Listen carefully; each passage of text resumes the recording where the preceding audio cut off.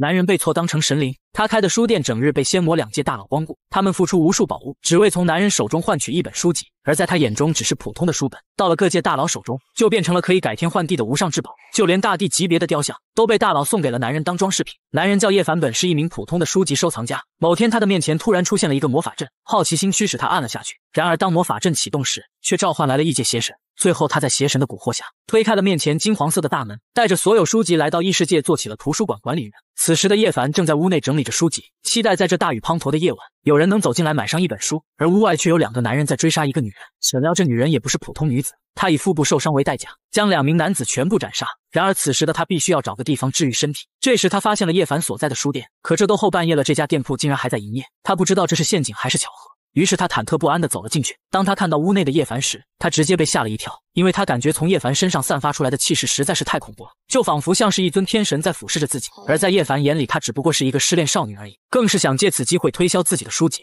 于是他装出深不可测的样子，对着女人说出了一堆鼓励的话。可没想到误打误撞与女人的遭遇十分吻合，在女人看来，面前的男人早已知晓了自己的一切，于是他恭恭敬敬坐到了叶凡面前，聆听着教诲。叶凡见时机已经成熟，他便掏出了一本普通的启示录，让女人回家好好研究一下。可就是这么一本再普通不过的书，在女人的眼里却成了一本光芒四射的兽语穴。女人将其打开后，瞬间迸发出无数液体，将它完全吞噬。这时她被彻底惊呆了，因为书中涌现的知识是控制兽血的方法，近万年来无数人为寻找这种办法而死去，他的出现足以改变现有世界的格局，而这个男人就这么轻而易举地给了自己。眼前的男人到底是一个怎样的存在？叶凡见女人激动得快要哭出来了，还以为她是被自己的洗脑话术所感染，于是叶凡继续用书中的原文对着女人一顿输出。末日的号角想吹就吹吧，你将手拿此书站在至高无上的审判者面前改变世界。说完还拿出一杯咖啡要为全新的明天庆祝一下。女人听后认为这是叶凡这个神秘大佬交给自己的任务，毫不犹豫地将滚烫的咖啡一饮而尽。叶凡也在这时拿出了借书卡让女人签下自己名字。等女人签完名字后，叶凡总感觉季之旭这个名字很熟悉，莫非是那个搞矿石开发的大富豪的独生女吗？想到这里，他的眼中满是金钱，说不定能从他这里坑到，不对，是能赚到装修店面的钱。随后女人满怀激动的心情离开了这里，她在路上与一位老者擦肩而过，瞬间她仿佛被毒蛇盯上了一样不敢动弹。而老者看到她手上的兽语穴，喃喃自语，这真是一个幸运的小姑娘。等女人回过神来时，老者早已消失不见。此时的她被吓得瘫坐在了地上，因为她认出了刚才的老者正是毁灭级巫师王尔德，他那双半蛇人血统的眼睛还有脸上的面罩是他标志性的特征。而放眼整个世界，毁灭级的巫师也只有几位而已，这种级别的人物都来光顾这家书店，看来刚才的男人确实是一位了不得的存在啊。然而就是这种毁灭级的强者，在叶凡眼中只是一个需要关怀的空巢老人而已。老者第一次来店里还是在2年前，他一进门就询问这里是否回收书籍，而叶凡从老者的穿着猜测他是一个颇有学问的学者，于是他接过书籍，按照惯例装作深不可测的样子。先是说老者带来的书涉及到了濒临失传的语言，非常珍贵，并神神叨叨地说这本书字里行间都充满了魔法。此话一出，老者瞬间大惊失色，这本书自己明明都处理过，就连这世间的最强者恐怕都感受不出异样，再加上刚才见到自己时的从容应对，这个年轻人到底是什么来头？想到这，老者一脸严肃地说道，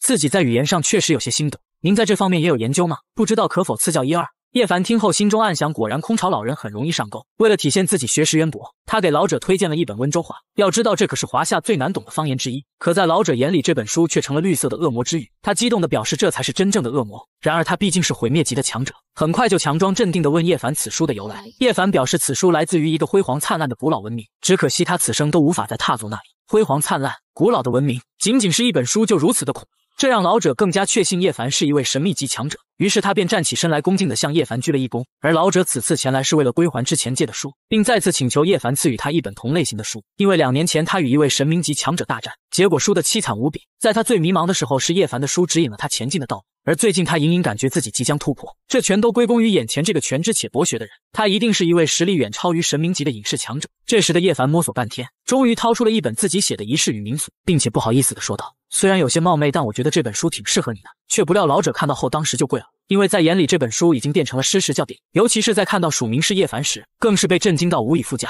随后他小心翼翼地问道，这难道是您写的吗？得到叶凡肯定的答复后，他的手臂开始不自主地颤抖。这世上有信奉知识的真理会，有信奉高强之物的瘟疫教会，还有信奉月亮的苍穹教会，可是这施食教却从来没有听说过。莫非此人是想创造信仰吗？想到这里，老者表示把这么重要的东西交到我的手里，实在是让我有些惶恐不安。叶凡看他好像不想借走了，于是又是对着老者一顿洗脑。老王，我相信你可以让我的书增加更多的价值，如果你觉得这本书不错，可以帮我宣传一下。老者听后赶忙答应了他。为了表示感谢，老者还送了叶凡一尊石像鬼。叶凡见这石像栩栩如生，正好可以放在店里当装饰品，就心满意足的收下了。可他却不知道，这石像乃是老者耗费20年时间才制作完成的，不仅可以自动识别杀意，还有着不俗的魔法抗性和坚硬的皮肤，战力方面更是不亚于恐慌级别的战士。随后老者向叶凡深鞠一躬后便离开了这里。老者走后，叶凡刚要打烊，他的桌子上突然出现了好久不见的字样。叶凡瞬间明白，这是3年前把他传送到这里的幕后黑手出现了。于是他问道，这么突然的出现，你是不是需要我帮你做什么？桌子上随即出现你已经做了，而我也因此而苏醒。难道是刚才我让老王向别人推荐我的书吗？这么做对你有好处吗？桌子上又出现了是的字样。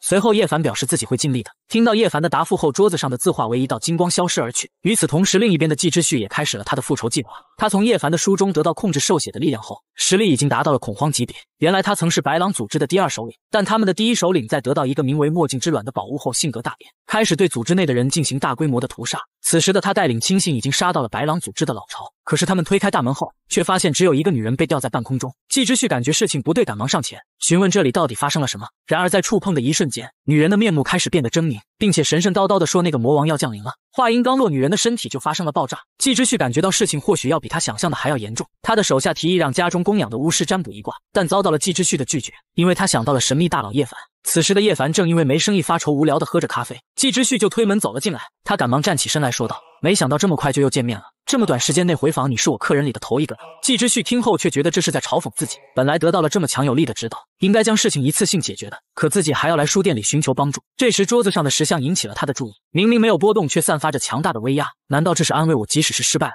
他也愿意一如既往的用包容和鼓励的态度对待我？想到这，季之旭不由自主地说了一句抱歉。就在这时，他的手下小胡子走了进来，但在小胡子眼里，叶凡明明就是一个普通人，他不明白季之旭为什么找他帮忙，而叶凡却根据季之旭的话语猜测他报复渣男的计划失败了。于是他又神神叨叨地说道，我已知晓你的来意，但你也不必太过于担忧，事情比你想象的要容易得多，你畏惧的也只是恐惧本身罢了。小胡子听到这些模棱两可的话，瞬间明白叶凡是一个彻头彻尾的骗子，因为叶凡用的这些把戏小胡子非常熟悉。小胡子其实是白狼组织的首领安插在季之旭身边的奸细，就在刚才还向首领汇报了季之旭来书店的事情，但到了书店他蒙圈了，他想不明白季之旭为什么会对一个普通人毕恭毕敬，就仿佛像是在面对一个神明级的强者。就在这时，叶凡使一来袭，便去了楼上。小胡子趁机告诉季之旭他被骗了，这个男人是一个彻头彻尾的骗子。可话还没说完，一把长剑就对准了他的脖子。季之旭警告他，如果再说叶先生的一句坏话，会让他立刻死在这里。小胡子见此情景，表面开始求饶，背地里却掏出了一把带有毒药的短剑。然而就在他爆发杀意的时候，桌子上的石像瞬间张开血盆大口扑向了他，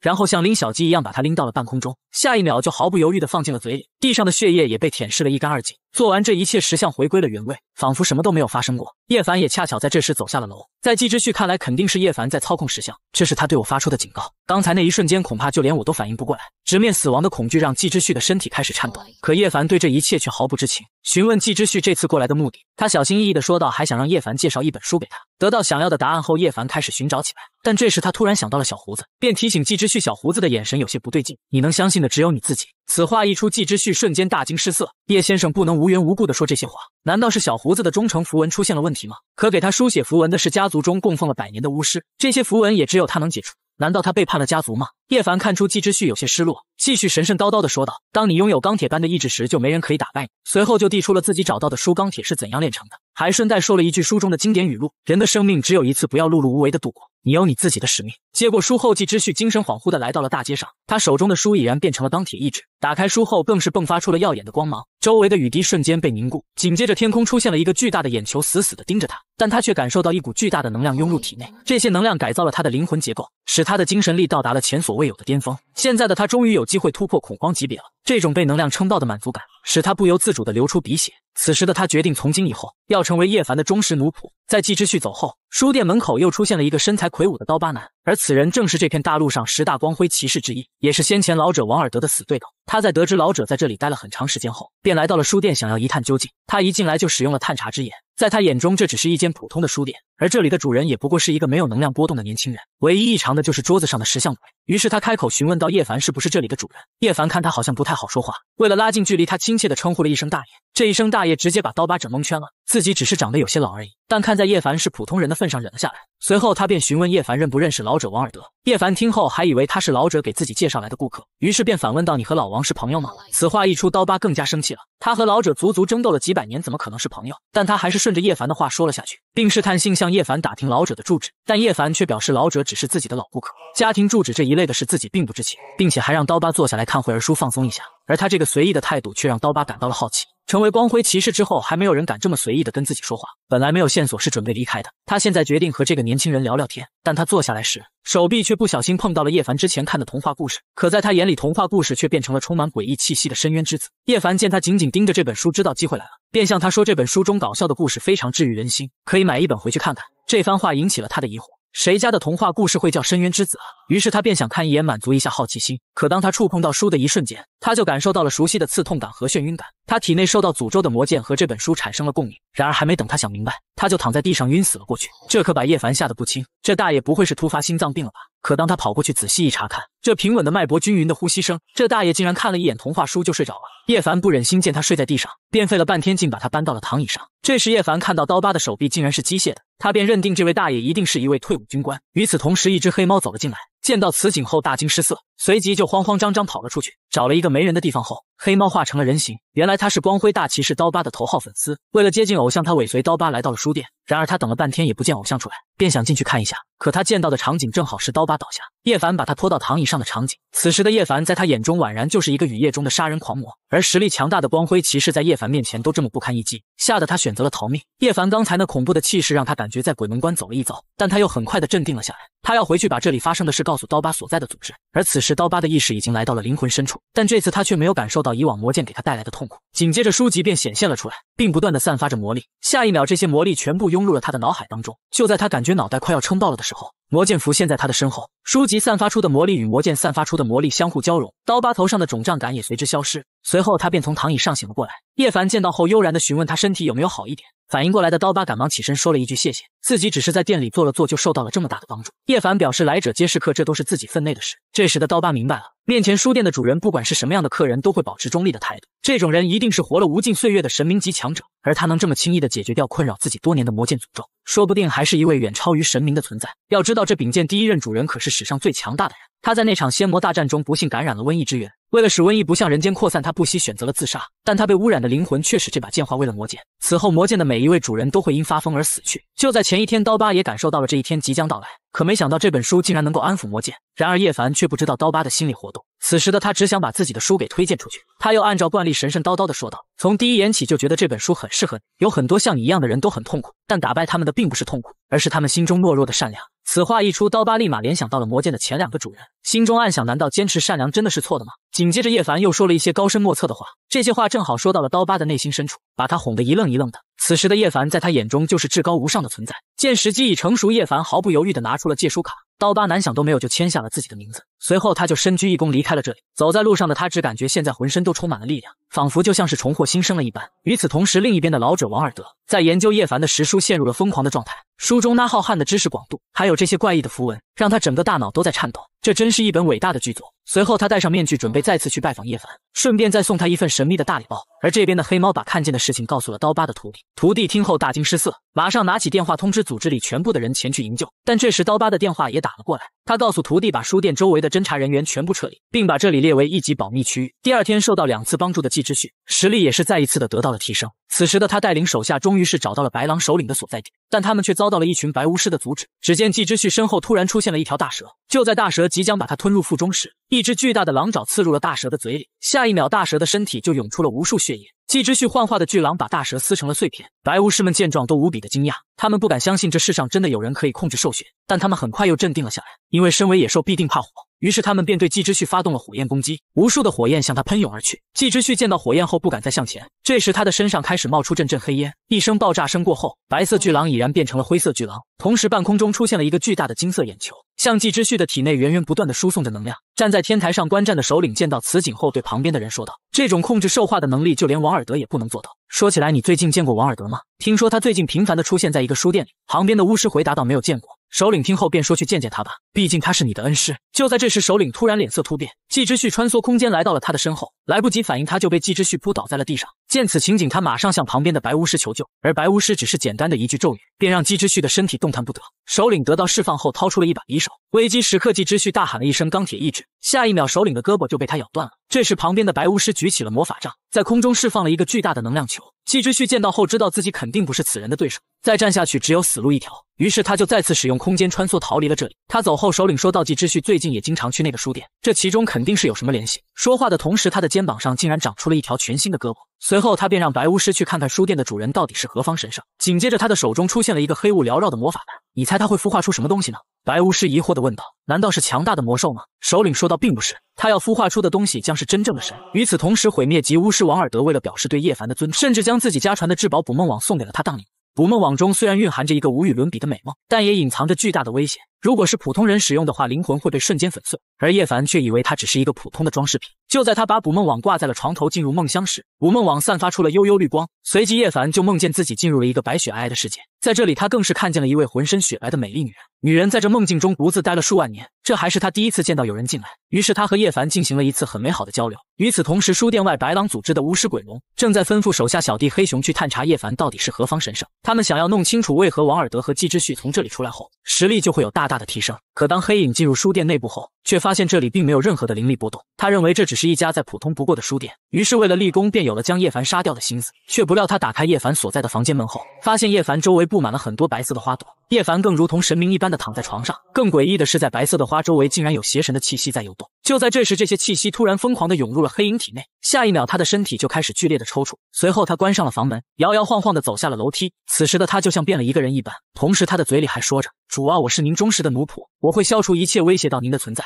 他找到在门外等着的鬼龙后，直接就发动了偷袭，甩出2把叉子把鬼龙钉在了墙上。虽然不知道黑影为什么会背叛自己，但现在必须做出反击。作为实力强大的巫师，他伸出另一只手对着黑影使用了火焰术，强烈的火焰瞬间将黑影淹没。就在他以为黑影必死时，黑影突然化为了一个巨大的怪物。此时的鬼龙彻底慌了，他认为这是书店主人对他的警告。很快鬼龙就变成尸体躺在了地上，他的周围也变成了叶凡屋内那样的场景，而且他的嘴里还插着一朵白色的花。第二天与女人交流完的叶凡从梦中醒来，在洗漱时他发现自己的嘴里莫名其妙的多长出了8颗牙，他还以为自己生病了并没有在意，而他却不知道40颗牙在佛教里意味着至高无上的存在。就在这时，书店内走进来了一个小姑娘，她正是光辉大骑士刀疤的女儿艾薇。原来是昨天刀疤回去后把书店列为了1级保密区域，这引起了艾薇的疑惑，她便想来店里一探究竟。然而这么大老远的赶了过来，可到了之后却发现这只是普通的书店，她认为肯定是自己父亲搞错了，她便想揍叶凡一顿出气，但是又找不到很好的理由，于是她便提议和叶凡掰手腕，并说如果自己输了就会从这里买一本书。要知道在他眼里叶凡只是一个普通人，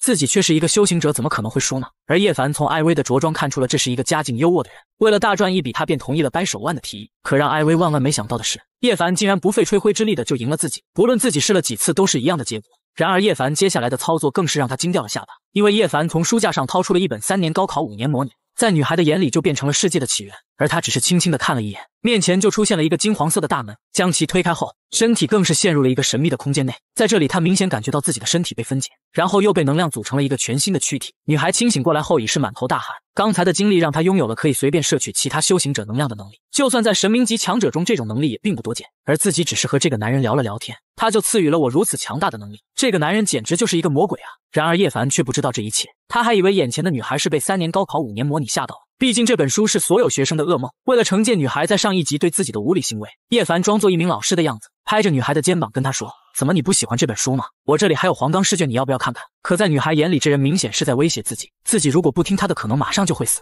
但如果听了他的自己或许会走上一条不归路。可现在的女孩已是别无选择，于是她对着叶凡深鞠一躬，并表示自己绝对不会让您失望的。看到女孩转变如此之大，叶凡心中暗想3年高考5年模拟，果然是所有熊孩子的克星啊！将书包装好后，他也没忘向女孩收取了100元的费用。女孩离开这里后如释重负，没想到自己只是来看看父亲所说的书店，自己的人生就发生了这么大的转变。算了，还是快点回家吧，然后就可以好好学习书里的内容了。与此同时，毁灭级强者王尔德正在研究叶凡的书籍，他的门外突然来了一个年轻人寻求帮助。王尔德打开门后，看着躺在地上的年轻人，脸上已然是满含热泪，因为这人正是他死去多年的爱徒。原来在王尔德年轻时，在孤儿院内收养了一个孤儿，并给他取名为10号。此后他对10号视如己出，2人的关系就如同父子般的亲密。然而某天王尔德外出归来后，发现爱徒10号已被暗杀，现场只留下了一条手臂。虽然他找到杀害10号的黑巫师报了仇，但却没有找到他的灵魂和躯体。没有这2样，他想复活10号根本不可能。这意味着他永远失去了自己的爱徒。此后10几年，王尔德一直活在痛苦当中。虽然这次10号的回归让王尔德很是激动，但他毕竟是毁灭级的强者，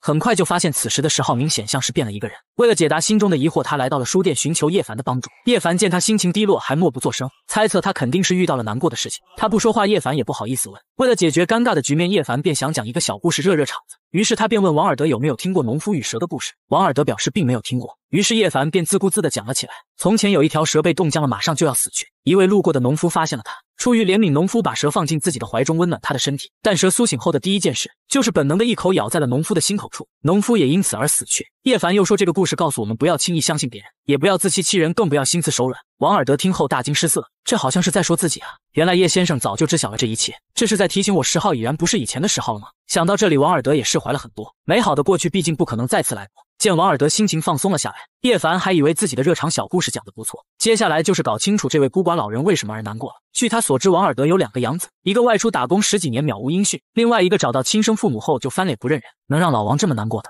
难道是第一个儿子10号回来了吗？而且多半是回来分割财产的。想到这里，叶凡便问道，是不是10号回来了？得到王尔德肯定的答复后，叶凡便提醒他要小心这种失踪10几年又突然回来的人，不要自欺欺人，不要变成故事里的农夫。王尔德听后仰面痛哭，自己只是想让他多陪陪我，我又有什么错呢？但10号已不再是以前的10号，还是早一些从梦中醒来吧。然后他就站起身来对叶凡表示了感谢，随即便转身离开了这里。而此时的10号正在和他现在的主人汇报任务进度，他的主人命令他在学到王尔德毕生所学后就将其杀掉。然而他们却不知道，从叶凡那里回来的王尔德已经不再迷茫。王尔德到家后就笑容满面地对10号说道，我的乖徒儿，去把我的黄金匕首拿出来，并说要将自己最厉害的招式传授给他。10号听后表面装得非常兴奋，但当他转过身后，脸上立马露出了阴险的笑容，因为主人交给他的任务就是学到王尔德的毕生所学，然后再将其杀死。但10号却万万没想到，王尔德接过匕首后，毫不犹豫地就将匕首刺入了他的眉心处。看着慢慢倒地的徒弟，王尔德心中纵然有万般不舍，但也无可奈何，因为这位死去多年又复活的徒弟早已不是他自己，而能将复活之术做到如此完美的人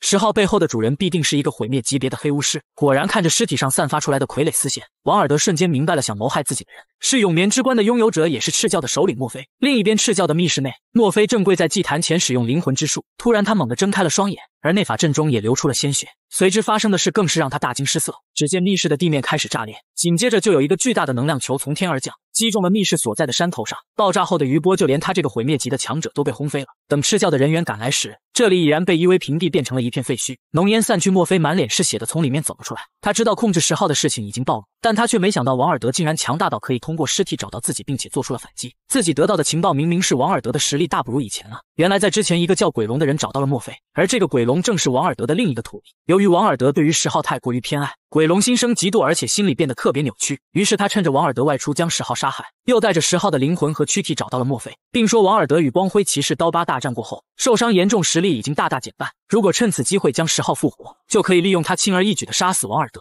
而王尔德作为毁灭级的强者，他的生命可以为孵化魔镜之卵提供非常大的养分。听到此处，墨菲心动了，因为魔镜之卵作为和白狼组织共同拥有的魔物，已经有数十年没有要孵化的迹象了。于是他使用永眠之冠，花费了数年的时间将10号复活后，就开始执行起了鬼龙的计划。他万万没想到竟然是这样的结果，此时的他愤怒至极，他想不明白，本来一切发展的都非常顺利，为什么王尔德只出门了半个小时，回来后就把自己最心爱的徒弟一刀给杀了。就在这时，白狼组织的首领赫里斯求见，并说他知道墨菲失败的原因，这让墨菲十分疑惑。从白狼组织的地盘到这里至少要花费3天的时间，可赫里斯竟然能提前预知自己的失败，赶到了这里。想到这里，墨菲身上散出了恐怖的气势，质问他如果不能给出满意的答案，那么墨菲就认定他也参与了此事。而赫里斯早已被这恐怖的气息吓得满头大汗，结结巴巴地说道，几天前我建议您调查一家书店，但被您以全力孵化魔镜之卵为由拒绝掉。而在半小时前，王尔德刚刚去过那家书店，导致王尔德恢复实力和这件事情失败的罪魁祸首正是这家书店的主人。墨菲听后愤怒至极，随即他命令手下准备仪式，他要使用尽数即日死光将书店轰成废墟。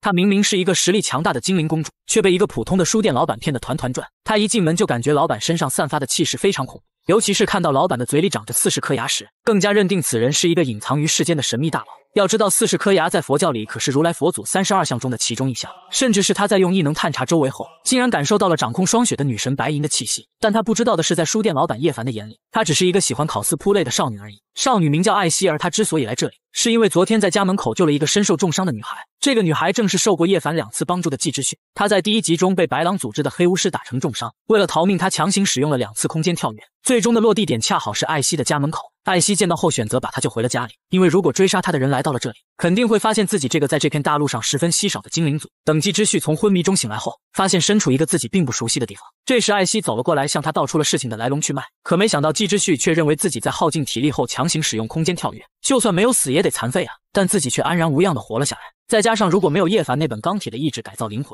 自己也不可能承受住2次空间跳跃的压力。此时的他认为这一切都是叶凡的安排。想到这里，他忍不住大喊了一句：不愧是叶先生，原来一切都在他的掌控之中啊！而身处书店的叶凡也是不由自主地打了个喷嚏。在接下来的交谈中，季之旭得知艾希是来自黑色玫瑰大陆最神秘最古老的鸢尾家族。据史书记载，那片大陆在精灵王疯掉后就变成了一片废墟，后来有一部分精灵与女巫勒芙兰签订了契约，得到了庇护。他此次前来艾欧尼亚是受勒芙兰之命寻找白银女神，而那白银女神是4位原初女巫之一，没人见过她的真实面貌，只知道她沉睡在一个冰天雪地的梦境中。勒芙兰预言白银女神不久后就会在艾欧尼亚降下梦境，来眷顾一个被群星照耀之人。季之旭听到这里，表示让艾希去32号街的书店看看，那里的主人或许可以给你帮助，因为他是一个真正的隐士强者，也是一个堪比全知神明的人。此时的叶凡又是忍不住的打了一个喷嚏。艾希表示会在大雨停止后前去，但当他来到厨房后，脸色就变得十分阴沉。他认为除了原初4女巫，没有谁可以被称作全知神明。如果看到叶凡之后并没有季之旭说的那么伟大，他不介意立即将其杀掉。然而他们谁都没有想到，昨天晚上叶凡睡觉时梦到的那个浑身雪白的女人正是白银女神。第二天，艾希就来到了叶凡的书店，此时叶凡正在因为突然多长了8颗牙而疑惑。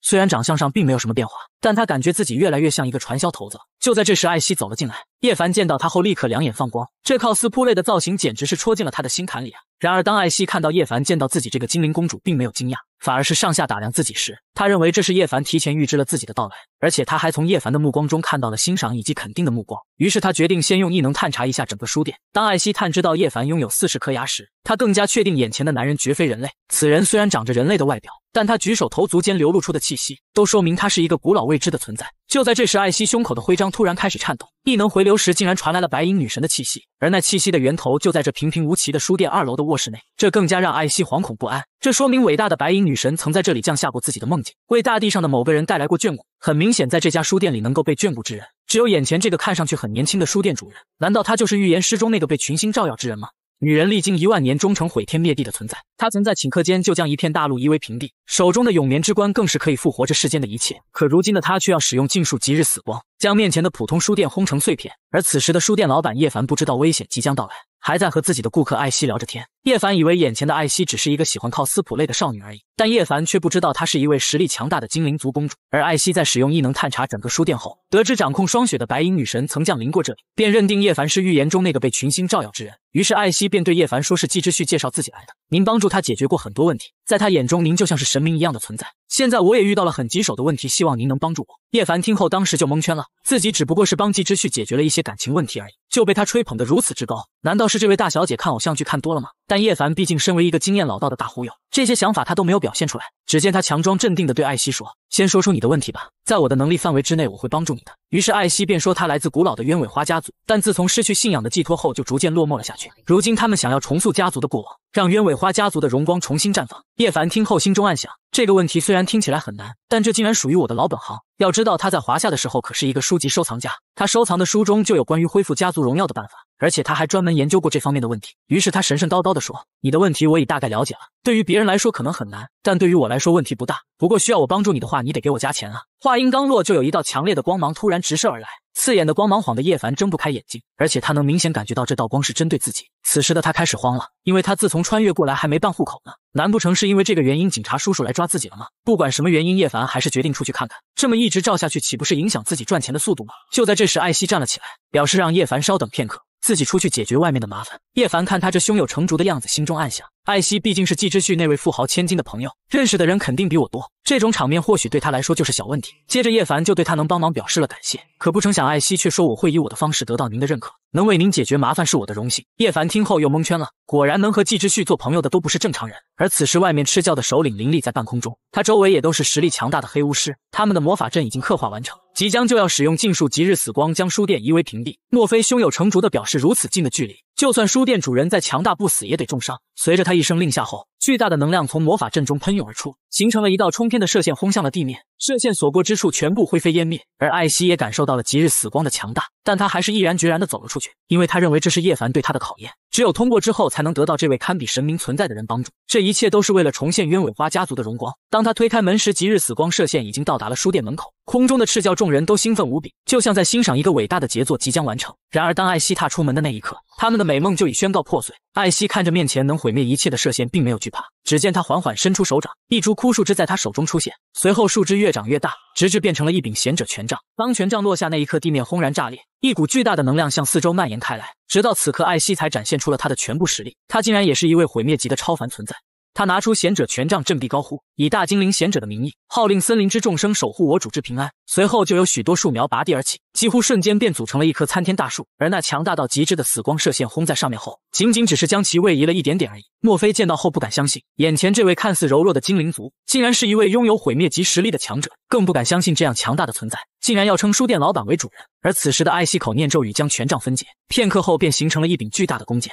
世间万物皆系于一箭之上，不要把仁慈当成弱小。随后艾希用尽全力将箭射向了空中。墨菲见状察觉到不对，赶忙让空中传送阵周围的黑巫师散开。然而为时已晚，一声剧烈的爆炸声过后，传送阵已然被毁掉，周围的黑巫师也失去了生命，往地面坠落。看着自己的同伴变成了残肢断臂，墨菲愤怒至极。只见他双手之间雷光乍现，永眠之冠也浮现在了他的身后。赤教的众人见到后，先是露出了吃惊的表情，但下一秒，所有的人在永眠之冠的捕获下都变得十分兴奋。此时的他们竟然要把自己变成养料献祭给永眠之冠。随后他们便被一道道光芒吸取了灵魂。在仪式完成的那一刻，一只巨大的梦兽从棺中冲了出来，而墨菲就站在梦兽的头顶上。此时原本数百人的战场上只剩下了墨菲一个人，但他必须这么做，因为传送阵被毁掉了，他已然没有退路可言。看着距离自己越来越近的梦兽，艾希并没有慌张，反而是嘲笑对方没文化真可怕，而墨菲却以为他这是被自己的梦兽吓傻了。艾希表示多说无益，几秒钟后便见分晓。他之所以这么有自信，是因为他所处的家族正是被掌控梦境的女巫所庇护的，召唤梦兽更是他们与生俱来的能力。墨菲这种举动简直就是自寻死路。只见艾希轻轻地打了一个响指，一只巨大无比的爪子就出现在了墨菲面前。等这只巨兽的身影完全展现出来时，墨菲更是被吓得大惊失色，因为自己的梦兽在他面前就如同蝼蚁一般。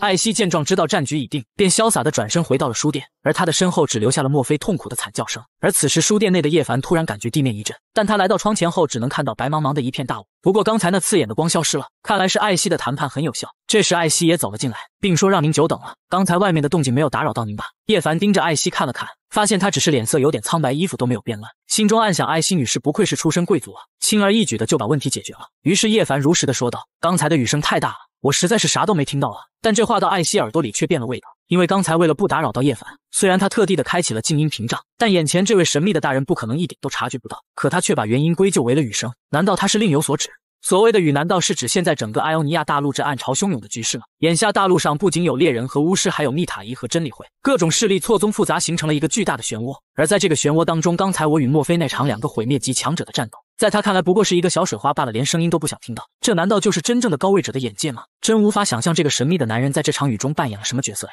而艾希这些心理活动，叶凡自然是不知道的。此时的他只想尽快的把自己的书给卖出去，于是他迫不及待的掏出了一本文章与图腾，而艾希只是轻轻的碰了一下，就陷入了一个无比恐怖的梦境中，因为他身后出现的梦兽就连他这个级别的强者都无法控制。就在他以为要被这些梦兽杀掉时，却发现他们全都被一个怪异的魔法阵所束缚，而这个魔法阵就是这本书中第一页所呈现的符号。当他回过神来时，惊喜地发现在刚才的那一瞬间，他竟然摸到了晋升到神明级的门槛。要知道他进入毁灭级数千年以来都无法再前进一步。叶凡见艾希陷入了沉思，以为他已经被自己忽悠的差不多了，于是他打算使用一下饥饿营销的策略。只见他毫不犹豫地从桌子底下掏出了一个箱子，然后对艾希说道，既然你要我帮你恢复家族荣光，那这本书最好让你的族人们也看一下，我这里只剩下了最后的30本，我给你一个打包优惠的价格吧。艾希见到后当时就震惊了，这样珍贵的书，这位大人竟然会批量印刷，果然大人物的兴趣是我这等人无法揣摩的。随后他恭恭敬敬地对叶凡说道，既然您如此慷慨，我鸢尾花家族愿为您效犬马之劳。看艾希如此上道，叶凡心中狂喜，这下装修店面的钱可有着落了。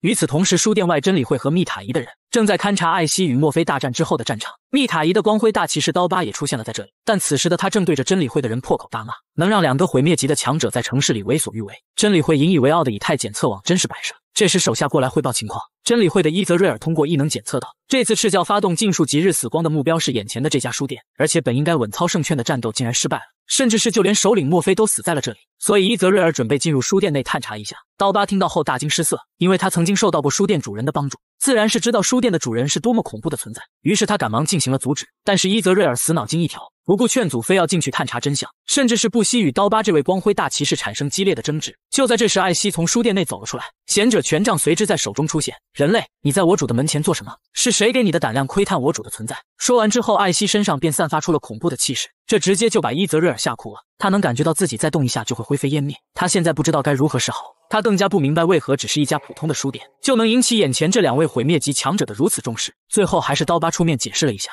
艾希这才收起了杀人的念头。伊泽瑞尔见状赶忙逃离了这里。与此同时，真理会会议室内，几位长老正在为有人接下杀死王尔德的悬赏任务而惊讶。要知道，王尔德可是一个毁灭级的强者，更是没有人敢去招惹他。但是接下任务的竟然只是一个名叫亚索的恐慌级猎人。这时真理会的副会长布隆走了进来，而这次任务正是他亲自颁发的，因为他得知王尔德与这书店有一定的联系，而且最近艾欧尼亚大陆最近所发生的事都与这家书店有关。他不清楚这家书店的主人到底是一个怎样的存在，所以他想利用亚索前去试探一下，搞清楚书店的主人是善良的存在还是邪恶的存在。而亚索最近正好要从恐慌级晋升到毁灭级，布隆承诺杀死王尔德后便会帮助他成功晋升。此时的叶凡正在欣赏艾希送给他的玫瑰花，但他却没发现这束花中竟然有一只眼睛，他也更加不知道有一个叫亚索的人正满怀杀意地站在门口。男人战力通天，满身荣耀，手中的疾风之剑令无数人闻风丧胆，如今却站在一家普通书店门口不敢上前。虽然他的任务是伪装成普通客人，进入到书店内部进行最基础的试探，但最近在这片大陆上所发生的一系列的事，都和这家书店的主人有着千丝万缕的联系。而且他用异能探查到了里面有一尊大帝级别的雕像，其功能就是自动识别杀意，然后再进行反杀。就算他现在距离毁灭级只差一步之遥，也不可能全身而退。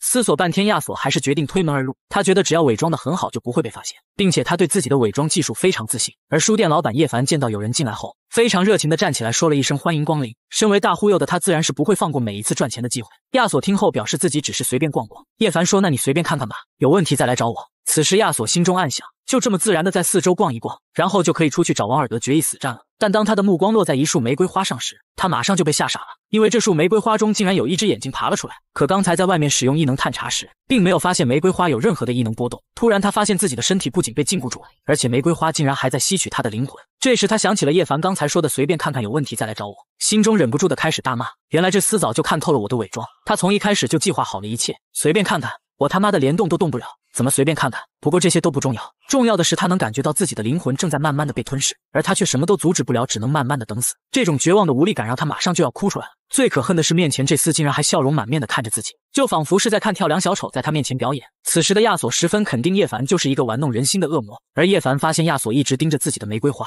还以为他被自己的玫瑰花吸引了，于是就把花举了起来问道，你是不是也觉得我的玫瑰花非常好看？在他拿起花的瞬间，亚索身上的禁锢也完全消失了，这种劫后余生的感觉让他想哭都哭不出来。看着满是眼睛又慢慢闭合的玫瑰花，亚索忍不住地说了一句，好看，这花真他妈好看。此时的亚索已是完全丧失了战意，只想躺在床上安安静静地思考一下人生的意义，什么毁灭级认证，什么王尔德，通通都不重要了，最重要的是活着呀。现在他看着叶凡就像是看着一位藐视一切的神明一般，而叶凡却不知道亚索的这些心理活动。但叶凡通过亚索的穿着分析出，他是一个35岁左右的上班族，在这个临近中年的岁数，内有老婆外有老板，正是压力爆棚的时候。而且看着他这痛苦的样子，肯定是遇到了什么难言之隐，而开解人正好是叶凡为数不多的强项。于是他对亚索说道，有什么不开心的事可以坐下来和我说说，我开解人可是很有一套的。亚索听后当时就慌了，开解人是字面意义上的开解人吗？这是在威胁我，如果不坐下来交代清楚，他就要把我嘎了吗？但是如果我说让我不开心的事情是，我奉命在这里埋伏一手王尔德，顺便伪装成普通人来店里探查一下，结果就被你这家伙摆了一道，我绝对会被你直接给开解了呀。这时叶凡再次催促他坐下来说话，他本想快速的逃离这里，但是身体本能的恐惧却不听话的瘫坐在了椅子上。此时的他很想大哭一场，但接下来叶凡说的话却让他大惊失色。只听叶凡说道，我猜你遇到的事应该是关于职业晋升的问题吧。而亚索来此的目的恰好是想得到真理会的毁灭级认证。他听到后还以为叶凡早就知晓了这一切，心中暗想真理会的那帮孙子根本就没告诉我，面前的男人是如此伟大的存在。他叹了一口气后对叶凡说道，我只是想得到一个晋升认证书，那些人就以此机会来利用我，甚至是不顾我的生命安全。但这话到了叶凡耳朵里，却认为亚索是寻求升职加薪，但是遭到了上司频频压榨。于是他给亚索倒了一杯咖啡，并说，我亲爱的顾客，你有没有想过另寻出路？男人苦心修行3000余载，却始终距离那毁灭级的强者一步之遥，而他所属的猎人一脉是通过注射梦兽的污秽之血来获得强大的力量，可这种来源于外部的力量非常不稳定，随着年龄的增长会逐渐的被兽血同化，失去理智。到了亚索这个年纪，只能靠吃药来维持现状，而只有晋升到毁灭级才能摆脱这种绝望的状态。于是他决定接下击杀毁灭级强者王尔德的悬赏任务，并且伪装成普通顾客去一家书店内探查，完成任务后就可以得到真理会的帮助。然而他万万没想到，这家书店内一只普通的玫瑰花就差点让他命丧于此。而这书店的主人更是一句话就猜到自己是遇到了职业晋升的问题。这时他才明白自己是被真理会利用的。书店主人的种种表现都说明他是一个至高无上的存在，这一切都在他的掌控之中。而亚索却不知道，在叶凡的眼里，他只不过是一个工作上遇到困难的中年人而已。于是他便提议亚索另寻出路，换一个更好的工作，要勇于做出改变，寻找你存在的意义。想想你现在的处境，再想想你身边类似人的处境，难道你们就要这样生活一辈子吗？没想到这简单的几句话却激起了亚索昂扬的斗志，因为猎人一脉会随时失去理智，对城市造成破坏。代表正义一方的真理会和密塔伊将他们视为潜在的敌人，甚至是只有得到真理会的同意才能晋级，否则就会得到他们无情的抹杀。听完叶凡的话后，亚索豁然开朗，凭什么我们猎人的命运要掌握在别人的手中？我们要依靠自己的力量去寻找新的未来。看他这激动的样子，叶凡心中暗想，这位客人虽然陷入了中年危机的迷茫，但还是有一颗不服输的心嘛。于是叶凡决定再次使用心灵鸡汤击垮亚索的心理防线，这样的话说不定他可以在自己这里多买几本书。有时候一味的妥协并不能让你得到想要的风平浪静，甚至是会让他们觉得你软弱可欺，从而变本加厉。如果你愿意做出尝试的话，我可以给你介绍一个新的工作，我这里有一个叫季之旭的客人，或许可以帮助到你。前几天他遇到了点麻烦，还是我帮忙解决的。亚索听到这个名字后脸色大变，因为季之旭最近实力突然大涨，并且他创建的新组织发展非常迅速。原来他是受到了这家书店的主人帮助，难道这位大人是想让我把各自为政的猎人整合起来，然后再加入季之旭的组织，帮助他建立一个可以和真理会密塔伊相匹敌的势力？这样一来，所有的事情就完全说得通了。原来这位大人早就开始布局这一切了，而我能成为这棋局中一颗小小的棋子，真是万分的荣幸啊。想到这里，他忍不住地问了一句，这一切都在您的意料之中吗？叶凡表面上严肃地说了一句，当然是的，但他的心里却在想，我怎么可能知道？我又不是全能神，我只是结合顾客的处境说一些心灵鸡汤而已，怎么理解就是你们的事情了。这时叶凡见亚索被自己忽悠的差不多了，便说道，你第一次出来创业肯定没什么经验，我这里有一本书正好可以帮助到你。而叶凡从书架上掏出来的赫然是一本零成本创业，可就是这本普通的书，在亚索眼里却变成了充满诡异气息的虚空陷阱，而且那书中仿佛有一种力量在催促他快点打开。可当亚索将书打开后，他的身体却掉入了满是黑暗的虚空地狱中，他手中的书是唯一的亮光。这时他的身前出现了一个虚空魔兽，他的胸膛也被突然出现的光芒洞穿，但这时的他却没有丝毫痛苦的感觉，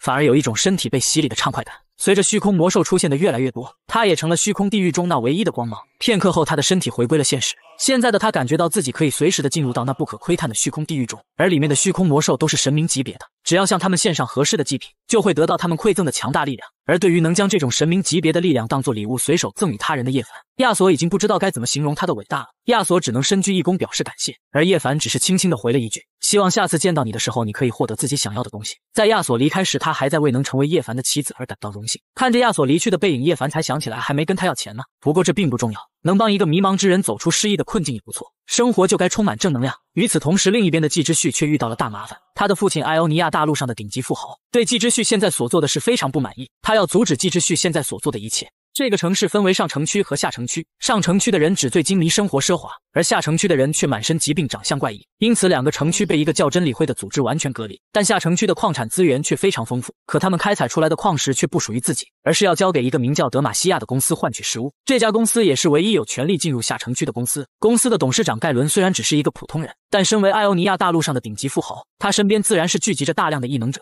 因此他与真理会密塔伊这两个组织形成了三足鼎立的局面。可如今他的女儿季之旭却要创建第四个组织打破这种平衡。盖伦得知后暴怒无比，马上返回了家中要阻止季之旭，而此时的他正在屋内研究叶凡给他的书籍。现在他已经快要彻底驯服体内污秽之血所化的野兽，甚至可以随意控制皮肤上每个毛孔的收缩程度，距离晋升到毁灭级也只差一步之遥。接下来他要做的事就是把这本书传播给更多的猎人，当更多的猎人可以控制污秽之血时，他们就可以真正的成为这片大陆上第四大组织。这时仆人进来通知他父亲盖伦在餐厅等他。季之旭得知后并没有感到惊讶，因为这一切都在他的计划之中。父亲见到他后直接开门见山的表示，你如果真的要创建第四个组织，恐怕会得到真理会与密塔伊的暗中报复。然而季之旭却不慌不忙地反问父亲，你偷看了我日记里的计划书对吧？那是我故意写出来的。父亲这才明白季之旭是故意写了一份计划书让自己发现，他这么做的原因就是让自己回来跟他谈判。看着季之旭自信的样子，父亲感慨地说道，看来你真的长大了，而我却还把你当成小孩子。你既然这么有自信，那么告诉我你的筹码是什么？季之旭表示，我真正的计划和筹码都可以告诉你，但是你以后不要暗中派人来我房间里乱翻了，他们是无法给你真正的答案的。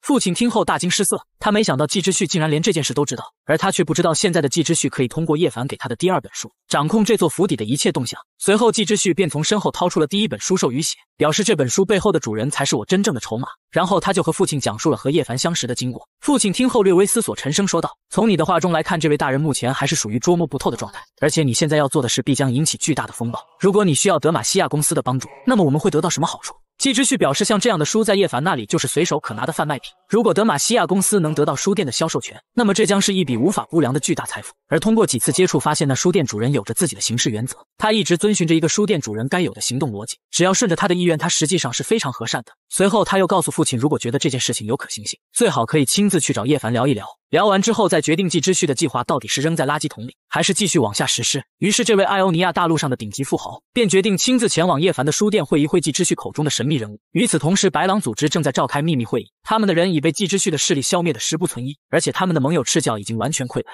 他们手中的魔镜之卵也无法再进行孵化。现在组织内一片散沙人心，完全溃散。这时首领赫里斯站起来，拍着桌子大声说道，现在我们的首要任务是孵化魔镜之卵，只要把它孵化出来，我们就能立于不败之地。3天后会有一批宝石从真理会的仓库出货，这一次我们必须得拿到手。随后他便让众人散去了。他们走后，赫里斯无奈地拍了拍额头，因为这一批宝石根本无法孵化魔镜之卵。但如果不这么说，白狼组织就真的完了。然而就在这时，他的头上突然出现了一个恐怖的身影，同时从身影中传来了一个声音，你的问题我来帮你解决。魔镜之卵是一只火炬，而生命是最珍贵的燃料。然而让赫里斯没想到的是，这道身影竟然是毁灭级巫师王尔德。什么是神明级别的存在？是最初诞生于世间的古龙，还是统治人间数万年的精灵王，亦或是代表着绝对力量的原初四女巫？虽然这些每一个都是凌驾于一切生物之上的存在，但在光辉大骑士的眼里，现在能称为神明的人只有一个，那就是这家书店背后的老板叶凡。因为叶凡仅凭一本书就能压制他体内的魔剑诅咒，甚至是承诺可以帮他彻底解决掉这个困扰他数千年的问题。要知道，魔剑的诅咒来源于上古时期的精灵王，拥有他的每一任光辉大骑士最后都会因发疯而死。然而就在刀疤准备将魔剑交给叶凡时，却遭到了密塔伊长老会的阻止，因为他们不清楚叶凡是善还是恶。如果他是邪恶的一方，把如此强大的魔剑交给他，后果将不堪设想。于是他们便派出了评估员薇恩前往书店内调查。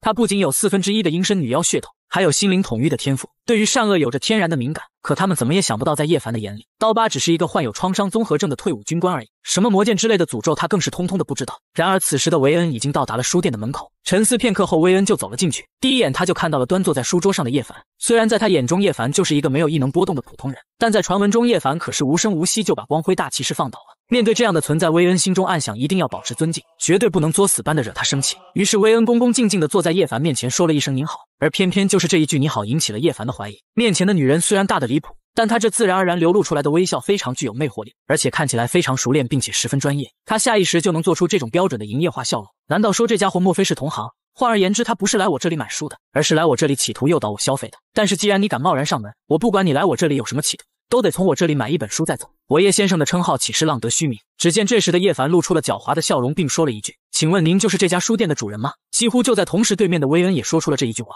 身为久经商场的大忽悠，叶凡很轻松的就猜到了薇恩的第一句话，这可把薇恩吓了一大跳。他认为这是叶凡读取了他的思想，更是对他做出的警告。看着薇恩欲哭无泪的样子，叶凡脸上再次露出了狡猾的笑容，只不过是简单的试探了一下，对面就直接掉了半管血。看来他只是一个涉世未深的萌新啊，而我身为一个著名的鸡汤圣手人生导师，拿捏他岂不是轻轻松松？于是叶凡又神秘兮兮地说道，既然你选择主动的来到了我这里，难道你就没想过自己会遇到这种情况吗？更何况你是来专门找我的。此话一出，薇恩更是被吓得不敢动弹。他认为叶凡早已看穿了自己的一切行为，甚至是自己的表现稍有不佳，面前这位大人随时就可以把自己碾死。于是他赶忙夹紧双腿，对打扰到叶凡的行为真诚的道歉。他又用祈求的口吻说，我能不能问您几个小问题？如果您愿意配合，我们将感激不尽。而叶凡对他接下来的问题非常有兴趣，便大度的说道，随便问吧。薇恩听后心里如释重负，心中暗想，这位大人还是挺大度的嘛，至少现在自己的生命安全不会出问题了。与此同时，另一边的杰斯正在向刀疤汇报白狼组织最近的情况。他们利用了各种手段在城市中寻找白狼组织的余孽，但每次快要成功时，这些人就会消失不见。所以杰斯猜测，在这座城市中存在着他们所不知道的密道。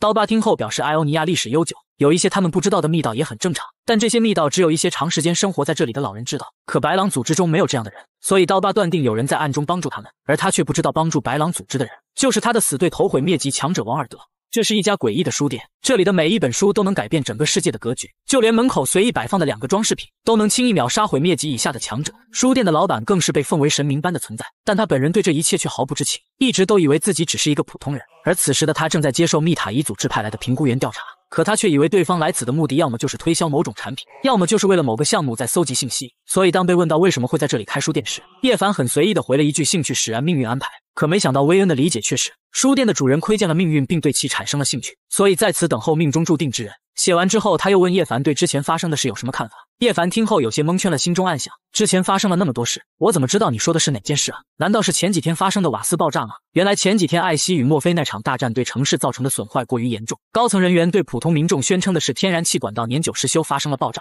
想到这里，叶凡站起来生气地说道：造成此事的负责人真是该死，怎么可以把民众的性命当成儿戏？薇恩听后脸上露出了睿智的表情，随即便写下了书店主人对赤教和白狼组织十分反感，他的立场与密塔伊一致。而薇恩的最后一个问题则是叶凡对他现在所做的事情有什么看法？叶凡听后更加蒙圈了，这都是什么乱七八糟的问题？这妹子恐怕是闲着没事来消遣我的吧？这时他的眼睛突然一亮，仿佛想明白了一切，真相应该是这样的。问我为什么在这里开店是为了了解这地段的优势情况，对于瓦斯爆炸的看法是想知道这件事对群众有什么影响，再结合最后一个问题，很明显他就是在调查这附近店铺的大体情况。这说明这妹子背后有一个公司，他们想通过调研来评估这个地段的开发价值，然后拿下被爆炸抹平的那片区域的开发权。而且从这妹子的气质来看，这家公司的规模应该不小。想到这里，叶凡便想借机宣传一下自己的书店，万一能被他们以大价钱收购，自己岂不是可以直接退休养老了？于是他便张开大嘴对薇恩说道：我很享受我现在所做的事，我把合适的书籍交给合适的人，帮助他们走出短暂的迷茫，我觉得这就是我人生的意义所在，我很乐意为一些人提供帮助和引导，让他们走出困境。薇恩听后脸上满是崇拜之色，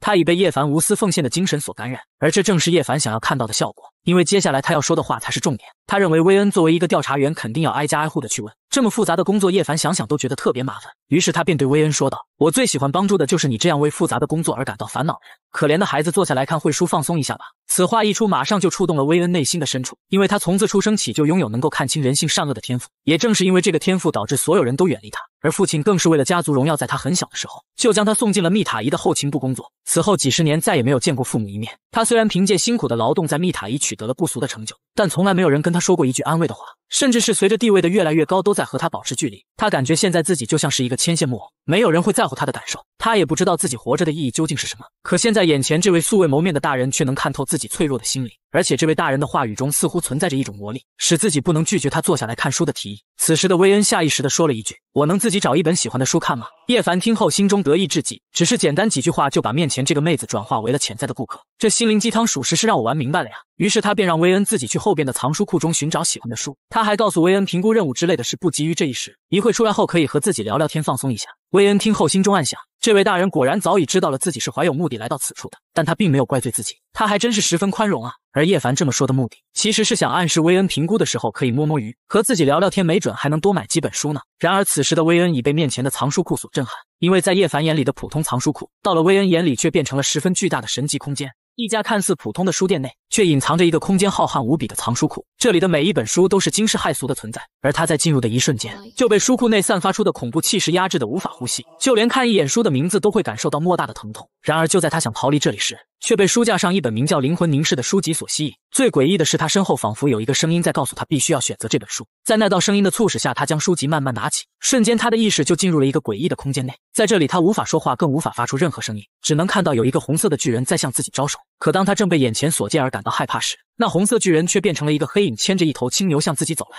几乎就在瞬间，黑影和青牛就来到了他的面前。当两人的眼睛对望时，从薇恩的双眼内竟然流出了鲜血，随后黑影又化为了一道道黑丝，将他的身体缠绕。下一秒，黑丝又疯狂地涌入了他左眼内，而他的右眼球也被一个小小的黑影抓在了手里。那种强烈的疼痛感使他不由自主地开始大叫。终于，他的意识回归了本体。现在的他一刻都不敢在这里多待，赶忙拿着书去找书店的主人叶凡了。然而就在他刚离开这里，书架上其他的灵魂凝视赫然就变成了活着。这时的叶凡正在为即将又要卖出一本书在沾沾自喜。当他看到薇恩选择的书是活着时，心中暗想，书确实是好书，但这么悲情的书恐怕不适合来放松心情啊。果然，他抬起头就看到了薇恩正捂着脑袋痛苦不已的表情。他赶忙站起身来解释道：第一次看这种书时都会有些不舒服，你现在感觉怎么样啊？薇恩表示刚才看到书中的灵魂时确实有些不舒服。叶凡听后心中大喊，好家伙，都开始用灵魂称呼书中的角色，看来是彻底的喜欢上这本书了呀。那么现在有必要对他补上最后一刀，把书卖出去。只见叶凡咳嗽了一声后，就开始灌输起了心灵鸡汤。第一次看这本书时受到冲击很正常，这书中的真实感恐怕你还无法接受，你能与这本书产生共情并不是什么坏事，因为共情本就是人性，众生皆苦而我等又皆是众生，天地不仁以万物为刍狗，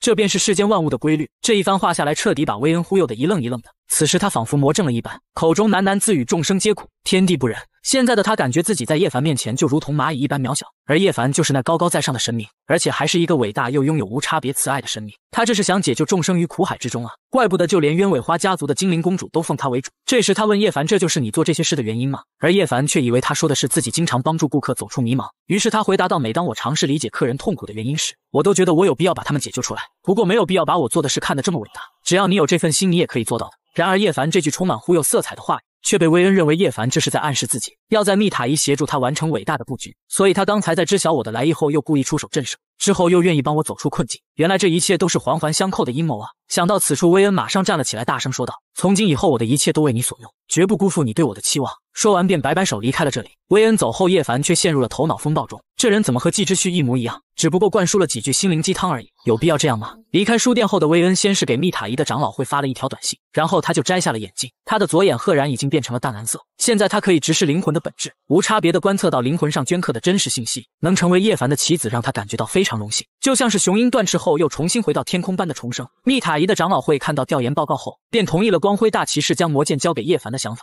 但当薇恩将同意书交给刀疤时，刀疤看到他焕然一新的样子，就知道他从叶凡那里得到了莫大的好处，于是便问了一句：“感觉如何？被那位大人帮助之后的感觉是不是非常棒？”薇恩充满自信地回答道：“那位大人赐予了我新的生命。”随后刀疤回到屋内，找到了与他相伴数千年的魔剑，现在是时候和这位老朋友告别了。男人1岁修行，25岁大成，年仅30岁就成为了光辉大骑士，到了40岁时更是战力通天，一人之下万人之上，而50岁时为了解救天下苍生于水火之中，他毅然决然地举起了带有诅咒的魔剑。此后数千年他都要承受魔剑带来的反噬，那种来自于灵魂深处的疼痛会让他丧失所有战斗力。为了彻底解决困扰了他数千年的魔剑诅咒，他带着魔剑来到了一个普通书店的门前，而此时书店老板也在等待着他的到来，因为之前他在这里借走了一本名叫《小王子》的童话故事书，今天正是还书的日子。还有叶凡曾提议他在自己这里开通一个心灵鸡汤辅导课，开通之后自己会帮他解决心理问题的烦恼，但光辉大骑士刀疤却以为叶凡要帮他解决的是魔剑的问题，所以刀疤一进门就把魔剑放在了叶凡的桌子上，并说：“我考虑好了，这就是我的决定。”而此举却把对面的叶凡整蒙圈了，因为他根本就不知道刀疤所说的决定是什么，看这架势还认为他和王尔德一样是来给自己送礼的呢。来不及细想，刀疤就从怀里掏出了那本小王子，还夸赞这真是一本很好的童话故事书，这本书让我的痛苦减少了很多，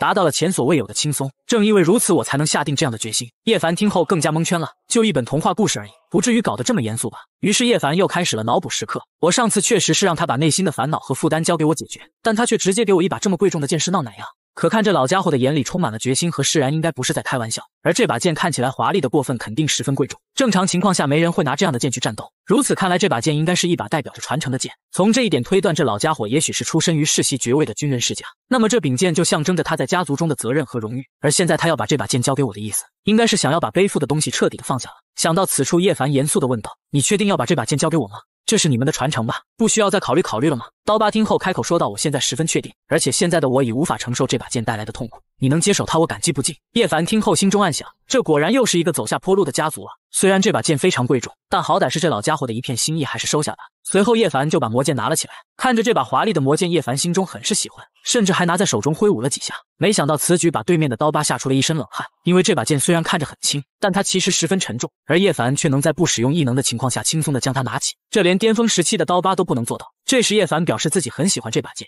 还问刀疤自己能不能把剑拔出来看看。此话一出，刀疤心中更加震惊，他认为叶凡一眼就看出了诅咒存在于剑身内，因为当初魔剑的第一任主人精灵王自杀时，这把剑就如同蝎子一般钉在了他的身体内，也将他的灵魂永远禁锢在了剑身当中。那精灵王在远古时期可是被称为堪比神明的人，他留下的诅咒就连神明级的强者都无可奈何。而这把剑的剑鞘其实是后来密塔伊的人配置上去的，有着抑制诅咒蔓延的作用，但是一旦被拔出来，诅咒首先就会侵袭持剑者，如果意志不坚定，当场就有可能发疯直至死亡。此时刀疤心中暗想，虽然这位大人是一个神秘的大佬，但还是提醒他小心一些吧。于是他结结巴巴地说道：“您想看的话当然可以了，但请你务必要小心谨慎一点。”而叶凡却认为刀疤是怕这把剑太锋利割伤自己，心里还在感叹这老家伙还挺关心自己的。随后叶凡就慢慢地把剑身拔了出来，瞬间就有一道如同白色火焰的光芒从剑身中迸发而出，这强烈的光芒瞬间就点亮了整个书店。叶凡更是被这景象震撼得无法开口说话，他从来没有见过如此漂亮的宝剑。然而此时的刀疤却在严阵以待地准备战斗，因为在他眼里，从剑身中迸发而出的可不是什么白色的火焰，而是一道道黑色的实体化的魔剑诅咒，就连旁边能轻易秒杀毁灭级强者的玫瑰花和雕像都被吓得瑟瑟发抖。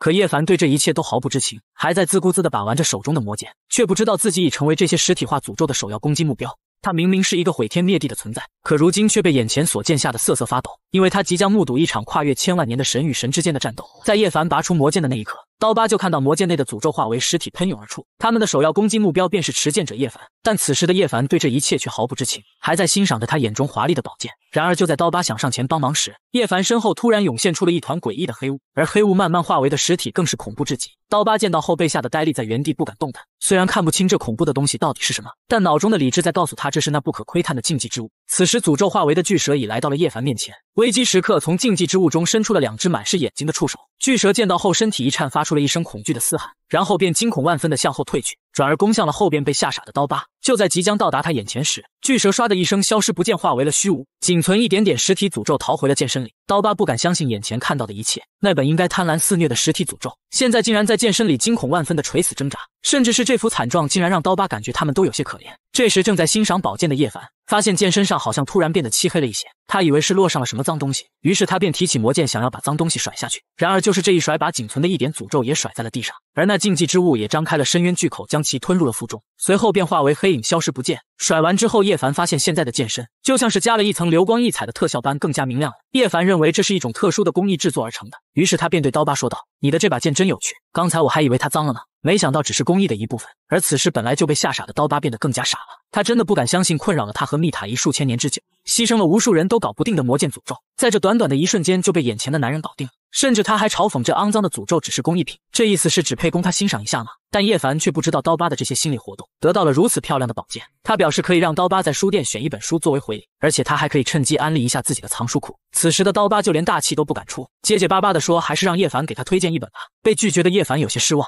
不过转念一想，这也说明这老家伙对自己非常信任，看来我又抓住了一位老顾客的心啊，只不过没机会展示一下我那引以为傲的藏书库了。身后的刀疤也看出了叶凡有些失望，但随后刀疤就想明白了一切，这位大人肯定是对我和密塔伊的实力感到失望了，毕竟我们数千年都没能解决的诅咒被他给随手解决了，而且经历了刚才的事，刀疤深刻地感受到了自己的无知和渺小。现在的他只能期待从叶凡的下一本书中得到指引和馈赠，而此时的叶凡正在书架前寻找适合刀疤的书，因为上次他给刀疤推荐的是一本童话书，所以这次他想推荐一本比较深奥点的书，于是他便从书架上掏出了一本群星归位之时，并说这本书肯定会给到你不同的体验。然而刀疤光是听到这本书的名字时，身体就开始忍不住的颤抖。要知道，在所有的神秘领域里，星空永远是最高的境界，没人知道在那未知的黑暗里隐藏着什么东西，但是现在眼前这位神却拿出了一本关于星空的书。这时叶凡告诉他这是一本传记，可能对你来说有点难理解，你就当是一本记录着另一个失落文明的小说吧。刀疤问道，另一个文明指的是星空之外的世界吗？叶凡回答道，是啊，星空之外的存在也有着自己的文明啊。怀着好奇的心理，刀疤打开了书的第一页，瞬间就有蓝色的光芒从书中喷涌而出，随后他就发现自己和上次一样来到了一个不知名的空间内，但这次的感觉却和上次有着明显的不同，因为这里别无其他，只有无边无际的黑暗。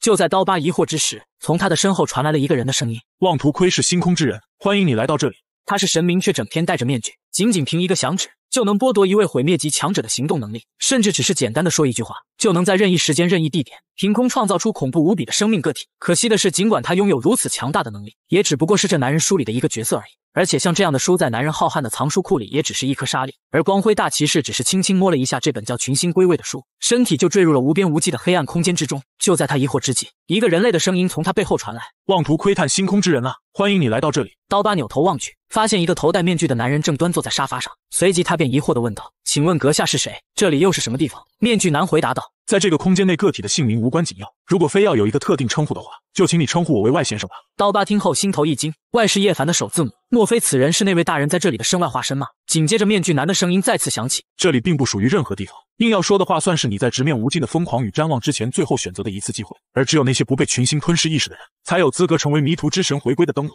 那么你要离开这里，还是继续前行接受考验？刀疤听后当时就被这云里雾里的话给整蒙圈了，此时他更加确信此人就是叶凡的身外化身，因为他们都喜欢说这些高深莫测的话语。虽然刀疤没有听明白这些话要表达的意思，但他还是坚定地说道：如果你们所做之事能造福世间，那么我愿意尽自己的绵薄之力。面具男听后便打了一个响指，这代表着考验正式开始了。而刀疤在响指过后，身体便失去了行动能力，紧接着他的身边就出现了一个模糊的身影。虽然他看不清这团黑乎乎的东西到底是什么，但他却对这玩意儿有一种莫名的亲切感，而且他的脑海中有一个声音在告诉他，这是和自己一起并肩作战的同伴。这时面具男头上的魔方开始加速的转动，随之刀疤和同伴的周围场景就切换成了满是废墟的建筑，而此时的他已被面具男所拥有的能力震撼到了无以复加的地步。因为这种能凭空创造生命，仅凭一句话就能构建现实的能力，对于现在的他来说是那么的遥不可及。然而就在这时，他身后突然出现了一个巨大无比的魔兽。刀疤见到后直接就急眼了，这他妈的也是能随手捏造出来的吗？他想要反击，却发现自己已无法聚集异能。面具男已然剥夺了他身为异能者的能力，瞬间他的身体就被魔兽紧紧的束缚住了。强烈的疼痛感让他忍不住的开始大叫。这时他的耳边传来了面具男的声音：因为你直视和接触了禁忌的存在，大脑正在逐渐的失去意识，而且你的身体也即将被这股强大的力量所吞噬。你能明显感觉自己坠入了无边无际的黑暗中，将要死去，但你仍然残留着最后一丝的理智。那么现在的你想做的最后一件事情是什么？只听刀疤面色坚定地回答道：我会把我身前的那位同伴给推开。此话一出，面具男的头上出现了一个时空裂缝，随后他与身边那头巨大的魔兽就消失在了无边无际的黑暗之中，只留下了一句你已通过了考验回荡在空中。而刀疤的意识也回归了本体，刚才的经历让他久久不能自拔，他非常想大喊大叫释放一下，但刚才那种痛苦的感觉使他的嘴里只能发出啊巴啊巴的声音。冷静片刻后，他向叶凡问道：这本书里的人和物都是真实存在的吗？然而对这一切都毫不知情的叶凡却被这突如其来的问题问蒙圈了，但身为一个合格的大忽悠，他又岂能被这小小的问题给难住？于是他便严肃地说道：这些人都是旧日文明的丰碑，也是历史的见证者和创造者，但没有谁可以是能够永恒的，不管再伟大的存在，最终也将消失在时间的长河之中。不过这些都不重要，重要的是你要领会其中的意志，让他们为你所用。刀疤听后心中感觉自己瞬间明白了一切，按照这位大人的说法，书中的人应该都是某个高位文明的伟大成员，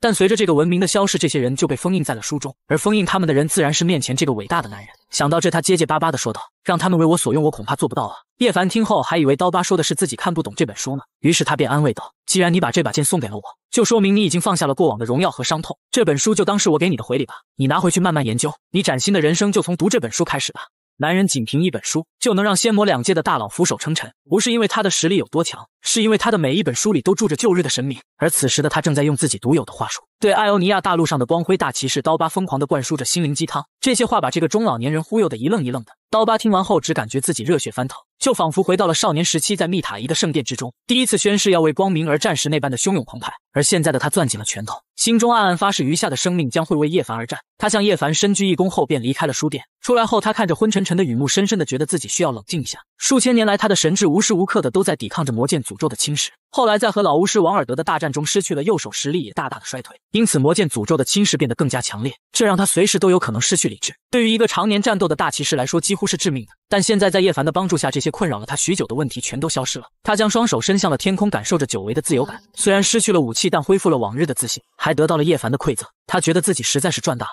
然而这时他却没注意，自己面前迎面走来了一个黑袍男子，不知不觉中两人的肩膀撞在了一起。黑袍男子说了一句抱歉后便径直离去了。反应过来的刀疤大惊失色，刀疤能明显感觉到此人是一个血缘纯度极高的猎人，而且从他散发出来的气势来看，这家伙至少是一个毁灭级的强者。可在刀疤的记忆中，在这片大陆上并没有这个人。对于突然出现的这个立场不明的强者，刀疤很想上前盘问一下，但仔细想了想还是算了。在没有真凭实据的情况下就盘问一个毁灭级的强者，可能会对密塔伊的工作带来麻烦。然而刀疤却不知道，就在他转身离去的那一刻，黑袍男子也收起了袖子中锋利的匕首。随后刀疤就给自己的徒弟杰斯打去了电话，并吩咐了3件事。第一件事是让他在工作之余寻找第一纪元时期的古文字，第二件事便是让他们留意一下突然出现的黑袍男子，最后一件事是要加大对白狼组织余孽的抓捕速度。打完电话后，他长长的伸了一个懒腰，然后就决定回家休息1个星期，好好的放松一下。然而刚回到家中的刀疤瞬间就愣住了，客厅当中空无一人，但地上却散落着一堆堆的书籍。他不由得转头看了一下墙上挂着的石英钟，现在这个时间点正是自己的女儿卡莎的做饭时间，可现在厨房和客厅里都看不见她的身影。这时他发现地上的书籍几乎都是关于骑士的基础知识，但不爱学习的卡莎是从来不会看这些书的。刀疤狐疑的大踏步走向了卡莎的卧室，打开门后他再次的愣在了原地，因为此时的卡莎正在面无表情的努力读书，而且竟然整个房间里都堆满了各种各样的书籍。从未见过女儿这样的刀疤开始慌了，他大声地问卡莎在做什么，而卡莎只是淡淡回了一句在学习。刀疤把手放在了他的额头上，认为他这是发烧了，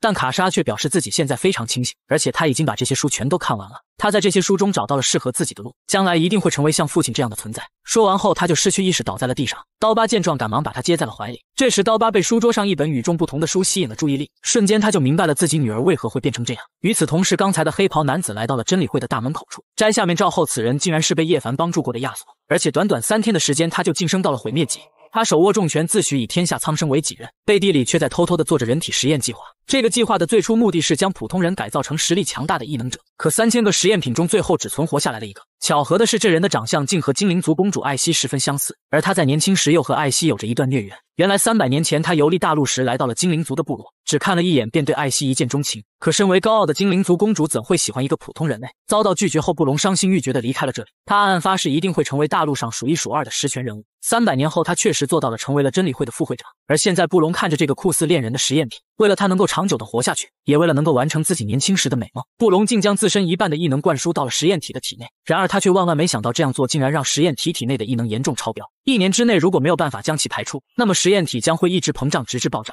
届时整个实验室乃至整个真理会都将成为一片废墟。这种结果让布隆十分头疼。然而现在的他却无暇顾及此事，因为最近大陆上出现了一个不知是善是恶的神明级强者，他的出现让本来风平浪静的艾欧尼亚大陆变得十分复杂。身为真理会的副会长，他自然不会坐视不管，于是他便蛊惑了一个叫亚索的人前去试探，并顺便杀掉与真理会一直作对的老巫师王尔德。可仅仅3天过后，亚索就找到了布隆，表示自己放弃所有任务，并且以后也不会再为真理会服务。这让布隆十分疑惑。据他所知，亚索在这3天内仅只做过一次试探，那就是在那位神明级强者所开的书店内观察了一圈，然后就走进了书店内部，而且期间也没有和书店主人爆发过任何冲突。但从书店出来后，亚索就再也没有过任何举动，也就是说，他刚开始执行任务就选择了放弃。布隆觉得这其中一定有不为人知的秘密，总不能是因为进入书店内部聊了一会儿天，书店主人单纯的用言语就让他丧失了斗志吧。于是布隆开口问道：“亚索先生，前几天您还信心满满的想要完成任务，为什么又突然选择了放弃呢？”话还没说完，亚索就打断了他，还十分嚣张地说：“放弃了就是不想做了，没有那么多的理由。”布隆没想到前几天还对自己唯唯诺诺的亚索转变如此之大，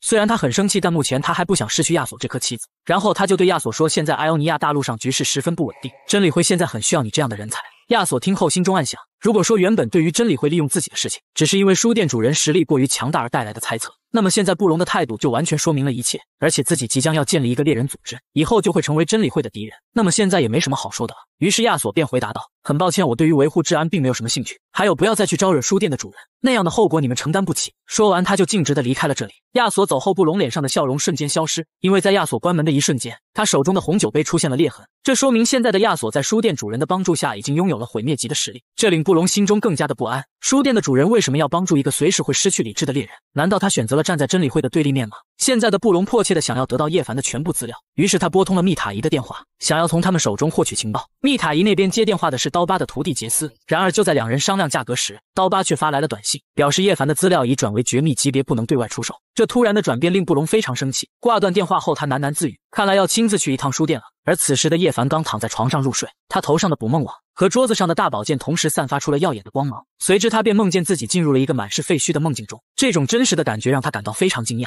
上次有这种感觉的时候是梦见了一个漂亮的小姐姐，而这次梦到废墟却让他有些失望。不过转念一想，来都来了，他决定还是四处转转，因为这么真实的梦在平时可不多见。走着走着，他突然发现地上有一个金黄色的碎片，很眼熟，可在拿起来的一瞬间，面前的建筑物轰然倒塌，随之一个巨大的祭坛从中显现了出来，而在那祭坛中赫然出现了远古精灵王的尸体。与此同时，真理会实验室内唯一成功的实验体猛然睁开了眼睛，他将手放在了面前的玻璃上，而那玻璃竟然慢慢的出现了裂痕。他是敢于拔剑问天的上古之神，如今却身负罪恶，跪在一个普通人面前俯首称臣。然而面前的男人面对这一切却不为所动，他还认为这只是一场比较真实的梦而已，却殊不知这正是他觉醒神位的第一步。叶凡从进入梦境的那一刻开始，便认定是因为自己太久没玩游戏，潜意识里产生了一个可以打怪升级的废墟场景。本想在此地探索一下的他，却在一片废墟中发现了一个黄金色的碎片。看着碎片的纹饰和风格，叶凡莫名的感觉有些眼熟。思索半天后，他猛然想起，这碎片竟和昨天得到的宝剑上的纹饰一模一样。然而就在这时，地上所有的建筑物轰然倒塌，随之便有一些尸体出现在了叶凡面前，这可把他吓了一大跳。但同时他的心中也有一丝丝的快感，他觉得正是因为自己捡起了碎片而触发了某种机关，这让他很期待接下来要发生的事。于是他蹲了下来，开始观察这些散落的尸体。他发现这些人都长着长长的耳朵，而且是和头颅连在一起的，并不是装饰品。这让他想起了前几天来过店里的精灵族公主艾希，这个喜欢靠斯普类的小姐姐对他来说印象可是十分深刻的。这些熟悉的人和物都出现在了梦里，让他更加认定这个梦是日有所思夜有所梦而产生的。想到此处，他伸出了左手，凭空捏造出了一个笔记本，并把这些尸体的长相全部都记录了下来。等自己睡醒后，再凭借记忆将其画下来拿给艾希看看。也许对他想要恢复家族荣耀的事有些帮助呢。离开这里后，叶凡继续向前探索，不知不觉中他走到了废墟中央的祭坛，但突然他就呆立在了原地，因为眼前的景象实在太过于震撼。只见那祭坛中央有一束耀眼的光芒照耀着一个跪在地上的身影。叶凡以为这是触发了新的剧情，本想爬上去看看，却不知此人乃是第一纪元时神明级强者精灵王凯尔的灵魂。就在这时，凯尔突然睁开了双眼，对叶凡说道：“我的救世主啊，流放的灵魂已在此等候了您千万年。”此话一出，把本来想爬上去的叶凡吓得连连后退。此时的他心中暗想，这还真有一种触发了新剧情的既视感啊。不过此人应该不是什么最终的大 boss， 而是一个 NPC 临终前托付新手玩家的开局剧情。不过这救世主之类的称呼还真是相当的老套。但身为一个会疯狂脑补的高手，叶凡通过现在的场景和凯尔的言语，已然把这里发生的事猜了一个大概。首先，这里肯定发生过一场大的灾难，面前这个精灵要么是罪魁祸首，要么就是没有能力挽救这一切。然而当悲剧发生后，他又受不了内心的煎熬和痛苦，于是就选择了自杀或者自我封印，一直等到能拯救世界、弥补他犯下错误的人出现。就在他疯狂脑补之际，他看到了插在凯尔身上的宝剑，这不正是自己昨天得到的宝剑吗？白天还在研究它，晚上就从这把剑作为出发点，在梦里引发了一个故事，而且这个梦看起来每个细节都那么的完美。他现在觉得自己林大师的称呼果然名不虚传。这时凯尔再次开口说道：“首先感谢您能让圣剑重放光芒，其次我有3重罪需要您的救赎。”叶凡听后心中暗想，圣剑应该就是插在此人胸口的宝剑，也就是我昨天刚刚得到的那把剑，而他所说的重放光明应该是当初我把剑上的脏东西甩下去的事。真不愧是我的梦，这种小事都能给我整得这么伟大。而且像这种苦大仇深的人往往比较孤独，甚至是与他人缺乏交流，导致心理负担很重，不如就在此地发挥一下自己的特长，给面前的这位仁兄开导一下吧。于是他便端坐在了宝座上，对凯尔说：“既然你说你有3重罪，那就说说看，我很想听听你的故事。”凯尔听后深鞠一躬，表示叶凡愿意倾听一个罪人的独白，这是自己莫大的荣幸。紧接着凯尔便开始了诉说，在千万年前那个无光无火的时代，身为精灵王的他，因为想要为子民开疆扩土，而狂妄的企图想要是神，可他只是一个神明级的强者，并非是真正的神，最终仅仅因为直视了神一下就陷入了疯狂，此乃他诺之罪。后来在陷入疯狂后，又将自己的子民屠戮殆尽，亲手葬送了王国的一切。他手持圣剑，却让他沾染了同胞的鲜血，此乃背叛之罪。最后他用圣剑封印了自己肮脏的灵魂，圣剑也因此失去了往日的光辉，令这王国最后神圣的象征从此蒙尘，此乃愚昧之罪。凯尔曾经将自己的王国推上过巅峰，但他又将这一切亲手毁灭，往后千万年头上的王冠便是他的枷锁，所以人们称其为流放者。叶凡听后心中并无波澜，因为这和他之前猜测的基本上差不多。于是他开口说道：“虽然你称我为救世主，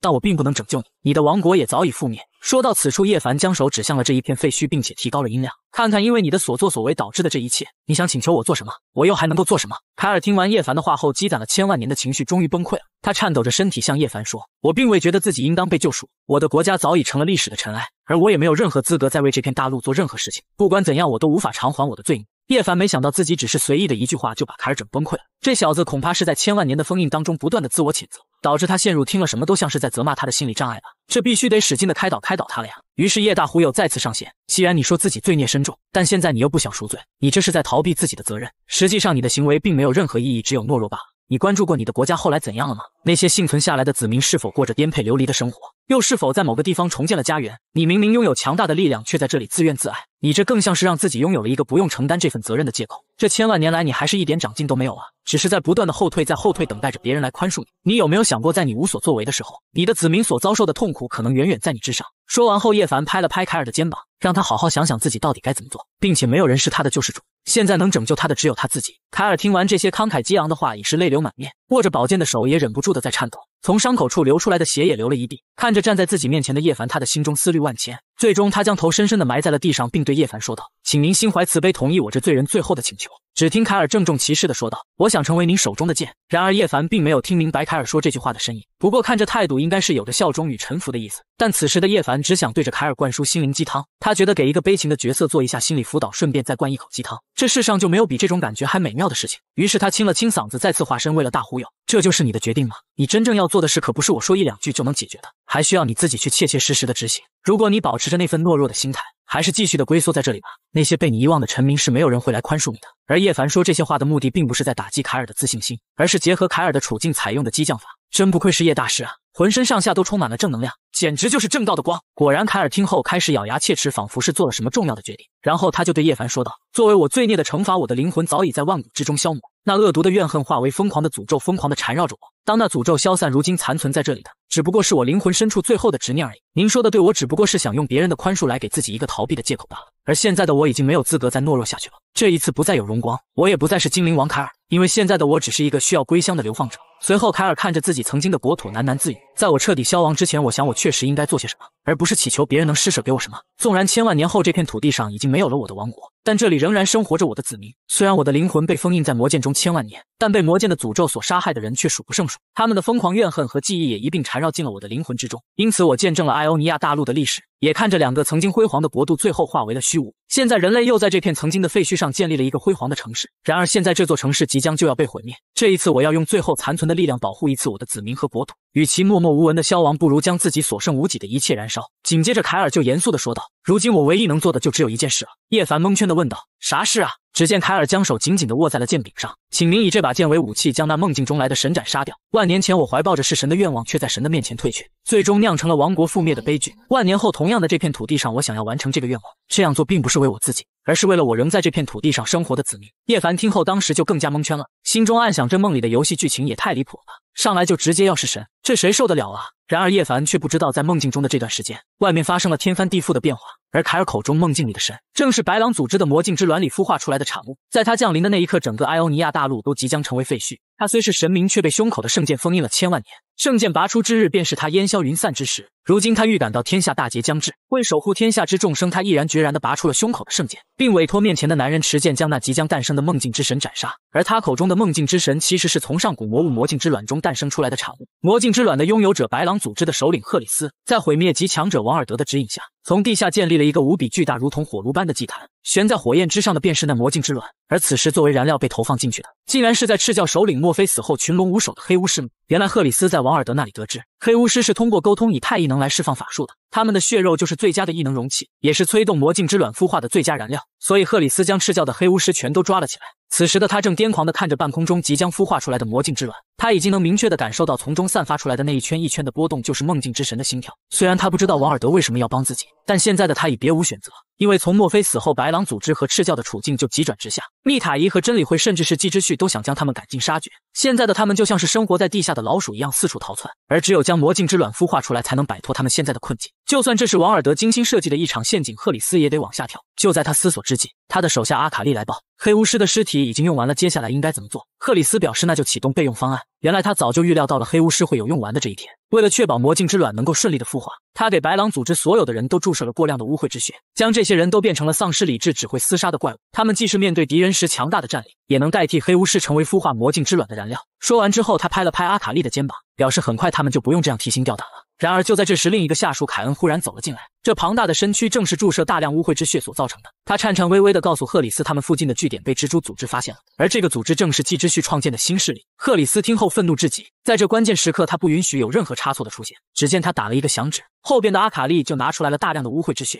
他告诉面前的凯恩，注射完之后就去阻拦外面的敌人。那时的凯恩会比现在还要强大数倍。然而凯恩的脸色却露出了恐惧的表情，因为他知道注射完之后等待自己的将是死亡。然后他又对阿卡丽说道，现在该是你表现的时候。阿卡丽听后兴奋至极，随即他便把双手戳进了自己的脖子内，下一秒他竟然把自己的头颅取下来递给了赫里斯，并且嘴里还说着，能与您融为一体是我的荣幸，祝您胜利我的主人。赫里斯接过来后，手上燃起了熊熊火焰，瞬间阿卡丽的头颅就只剩下了一具白骨，然后赫里斯就将其和自己的脸融为了一体。蜘蛛组织想来就来吧，不过既然来了就别想走了。做完这一切后，他便带着凯恩去迎战了。而此时的季之旭正在阁楼上看着白狼组织的藏匿地点，此时的他已与白狼组织形成了不死不休的局势，所以这一次他聚集了麾下所有的战斗力，势必要将白狼组织在此地彻底消灭，然后接手他们的一切事务。这其中最重要的一样东西就是白狼组织拥有的污秽之血的配方，因为拥有污秽之血是每一个组织成立的基础，只有得到它，蜘蛛组织才能得到别人的认可。这时一声剧烈的爆炸声响起，随即季之旭就下达了发起总攻的命令。然而当他们来到爆炸过后产生的入口处时，直接就被眼前所见惊呆了。在看见这巨大无比的地下通道之前，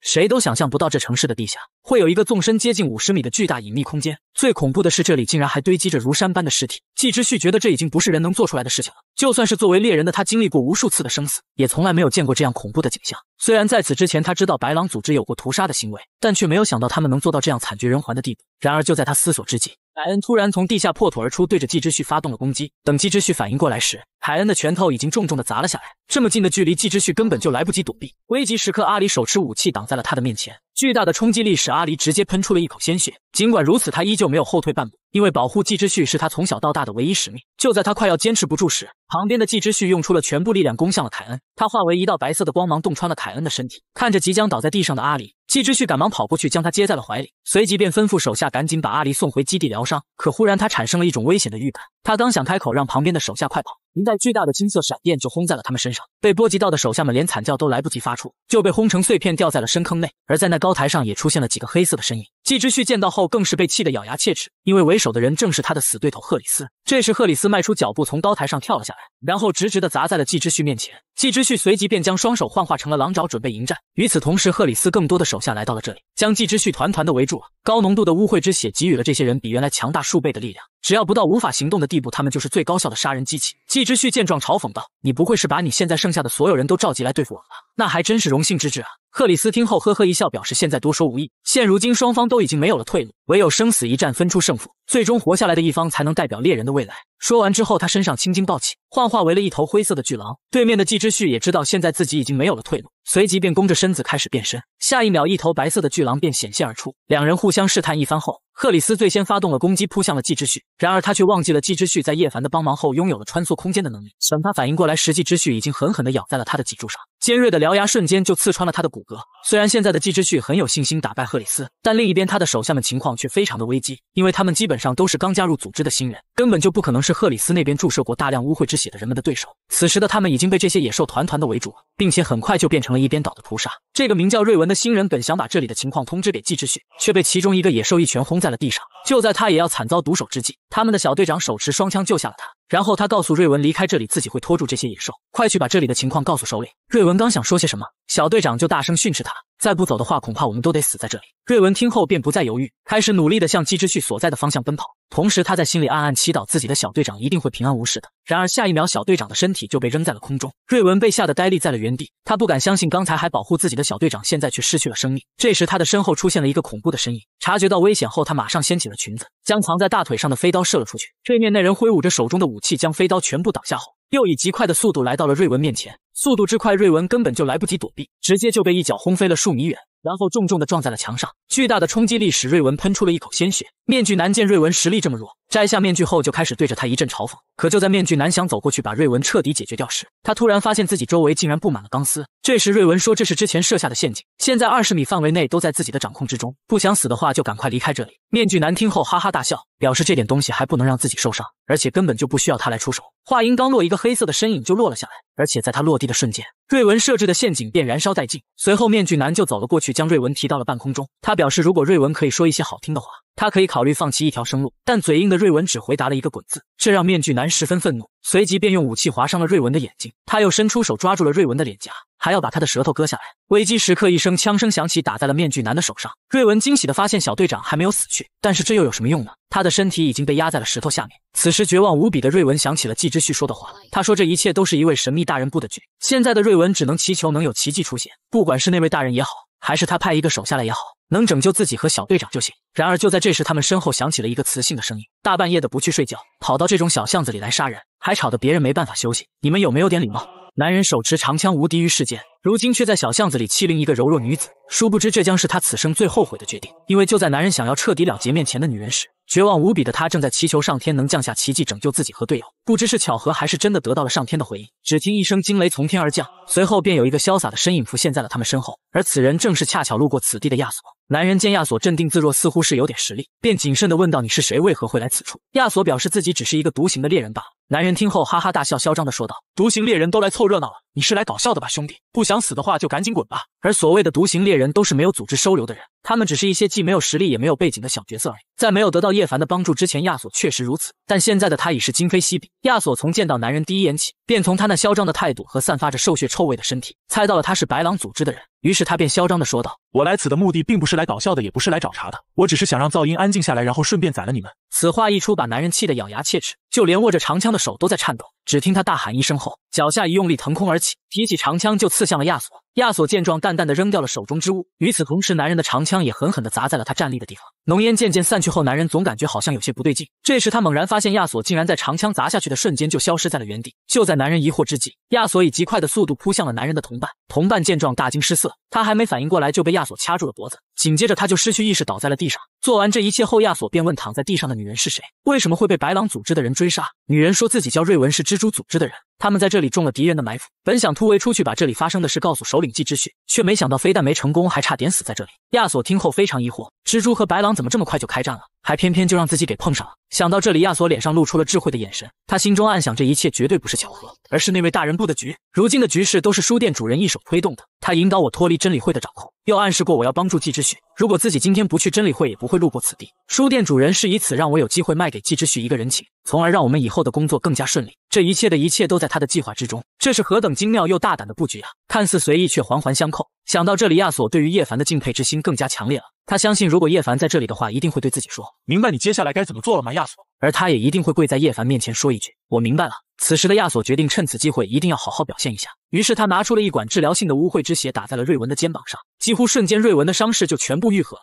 紧接着他就拔出了背上的疾风之剑，随后他告诉瑞文：“你将不会再受到任何伤害了，回去之后一定要替我向你们的首领问好。”这潇洒的动作又霸气的话语已然把身后的瑞文迷得死死的，可下一秒他的眼里却充满了恐惧之色，因为对面的男人也往自己的身体里注射了一管污秽之血，但男人注射的可不是治疗性的，而是能大幅增强力量使他变成野兽的污秽之血。随着男人的身体越来越膨胀，一只灰色的巨狼赫然出现在了亚索面前。瑞文见状担心的对亚索说，让他一定要小心一点，然而亚索却嚣张的表示，这头巨狼看似很强，实际上其实就像一条野狗一样弱得要死，自己一个手指头就能碾死他。此话一出，男人再也忍不了了，提起长枪就使出了自己的终极大招。亚索见到后暗道一声糟糕，这么快的速度根本就躲不开啊！紧接着男人的长枪就刺穿了亚索的胸膛，旁边的瑞文直接就被吓傻了。这时刚才被打晕的同伴也醒了过来，表示男人这招的强大之处就是把敌人的五脏六腑搅得粉碎，不管拥有多么强大的恢复力也得死。男人化身为一只灰色的巨狼，一枪就洞穿了敌人的胸膛，他坚信这一枪的力量足以把敌人的五脏六腑全部震碎，就算这个叫亚索的人拥有再强大的恢复力也不可能活下来。可就在他得意之际，他的脸上却露出了震惊的表情，因为亚索突然伸出手抓住了他的长枪，并说：“小狼崽子，你刚才应该打我的头啊！”就在这时，男人猛然发现亚索本应该被洞穿的胸口处却变成了犹如浩瀚星空般的黑洞，从里面散发出来的恐怖气息更是让他本能的产生了恐惧。他想后退，却发现自己已无法再挪动分毫，因为此时的亚索已经变成了一只巨大的魔兽，男人连同他的同伴全都被死死的缠绕住了。这种强大的力量正是亚索从叶凡赠予的书中得到的，他胸前的洞口内连接着的是那不可窥探的虚空地狱，里面存在的魔兽全都是神明级别的，只要献上祭品，亚索就能得到他们馈赠的强大力量。而现在眼前这两个白狼组织的人将成为第一份祭品被献祭。此时的男人已经慌了，然而以为时已晚，面前出现的黑洞正在慢慢的将他吞噬，在进入黑洞的一瞬间，他的身体也变回了人形。四处张望后，他发现这里一片漆黑，此时的他并没有发现那些恐怖的存在，依然抱有逃出去的幻想。于是他拿出打火机想要寻找一条出去的路，可当他看到眼前这个深渊巨口时，他的生命就已然定格在了这一瞬间。随着打火机的掉落，他也成为了第一份祭品被吃掉。里面的献祭完成后，亚索的身躯变得更加庞大，他感受着这份回馈的力量，兴奋至极。这还是他第一次能兽化到这种程度，也就是说，以后他只要不断的献上祭品，他的力量还会源源不断的增强。看着白狼组织剩下的最后一个人，亚索张开了深渊巨口，他要让这个小精灵领略一下什么叫真正的恐。而旁边的瑞文和小队长早已被眼前所见吓傻了，因为他们认出了这个魔兽正是传说中的苍白之人，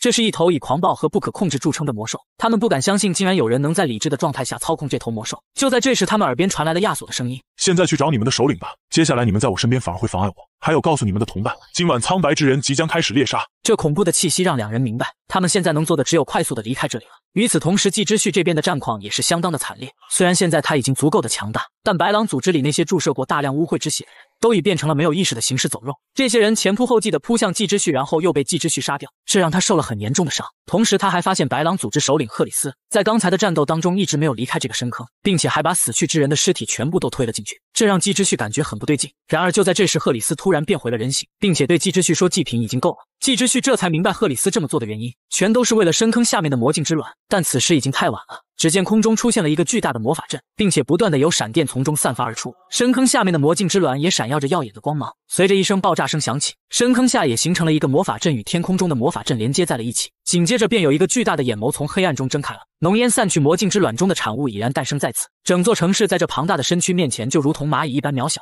旁边的季之旭早已被吓得瑟瑟发抖，但此时的赫里斯已经陷入了癫狂的状态，他张开双手感受着这恐怖的气息，而他称这个产物为梦境之神。他明明只是一个普通的书店老板，如今却要担负起拯救天下苍生之重任，因为能毁灭一切存在的梦境之神已降临人间，而唯一能消灭他的办法就是男人拔出封印了精灵王数万年的圣剑。可他毕竟只是一个普通人，认为自己并没有可以是神的能力。精灵王为了增加他的自信心，不惜将头上象征着荣耀的王冠摘下来送给了他。而在他接过来的那一刻，王冠瞬间化为了一道金光，融入了他的手臂内，并在他的手腕上留下了一个红色的印记。精灵王表示王冠内有他一部分的灵魂，而那印记则代表着叶凡现在已是精灵族至高无上的存在。说完，精灵王便向叶凡跪了下去，并且身上燃起了熊熊烈火。随后他又站了起来，严肃地对叶凡说道：“请您将圣剑拔出来吧，之后我将为您而战。”此时的叶凡已经完全蒙圈了，直到现在他都认为经历的这一切都是自己的一场梦而已。但他已被精灵王所表现出来的精神深深感染，而且他也很期待这个梦接下来的发展方向。于是他将右手按在了剑柄上，用力地将圣剑从精灵王体内拔了出来。而在圣剑拔出来的一瞬间，精灵王一生的记忆全部呈现在了叶凡面前，从出生之日起，直到他加冕为王，再到他挑战那个时代的神明，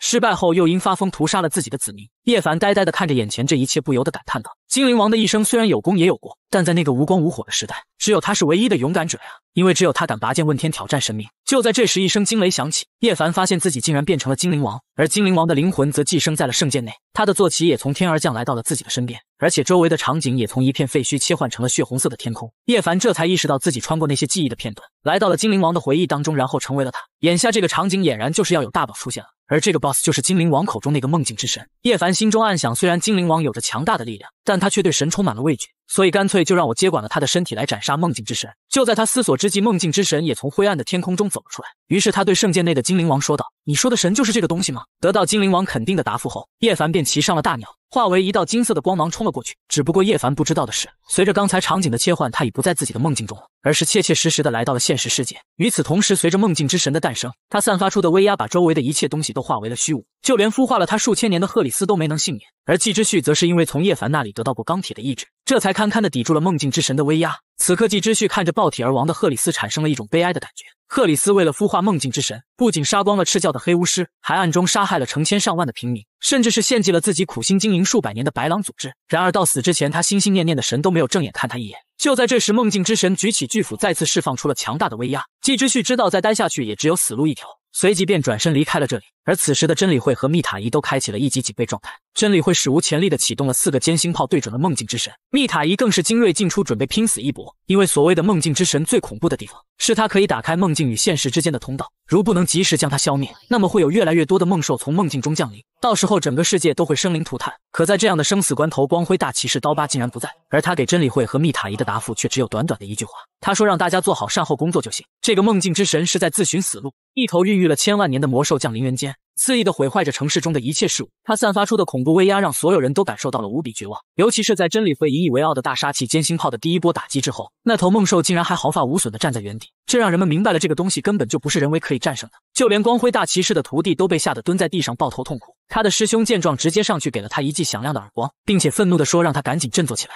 如果在这种关键的时刻，身为骑士的我们都做不到挺身而出，那么艾欧尼亚大陆上的民众还能指望谁呢？现在这场战斗对于你我来说，胜负已并不重要了，重要的是我们作为第一道防线，就算是死也必须全力以赴地去战斗。这番慷慨激昂的话语重新点燃了杰斯的斗志，他以光辉大骑士刀疤的名誉发誓，在接下来的战斗中必将全力以赴。这时刀疤的电话也打了过来，师兄激动地表示已经做好了一切战斗的准备，然而电话那头的刀疤却说让他们准备做好善后工作。这头梦兽简直就是在自寻死路。此话一出，原本斗志满满的两人立刻被泼了一盆冷水，站在大雨中不知所措。另一边，密塔伊的战斗科科长亚瑟也得到了刀疤同样的答复。然而就在他疑惑刀疤为什么会这么有自信时，一道耀眼的金色光芒划过天空，径直地冲向了梦兽。叶凡操控着精灵王的身体出现了，他向寄生在圣剑中的精灵王问道：这就是你口中所说的梦境之神吗？精灵王回答道：是的，如同万年前一样，他的降临对这片大陆上的子民造成了严重的威胁，而这一次我会听从您的意见，再次向神发起挑战，直面过去的自己，用相似的经历来弥补当年的遗憾。叶凡听后，先是对精灵王知错能改的态度表示了赞赏，随后他就拿起了圣剑，大声说道：来吧，让我们砍了这只神吧。虽然他看起来很恐怖，但这没有什么好怕的，这只是我的一个梦而已，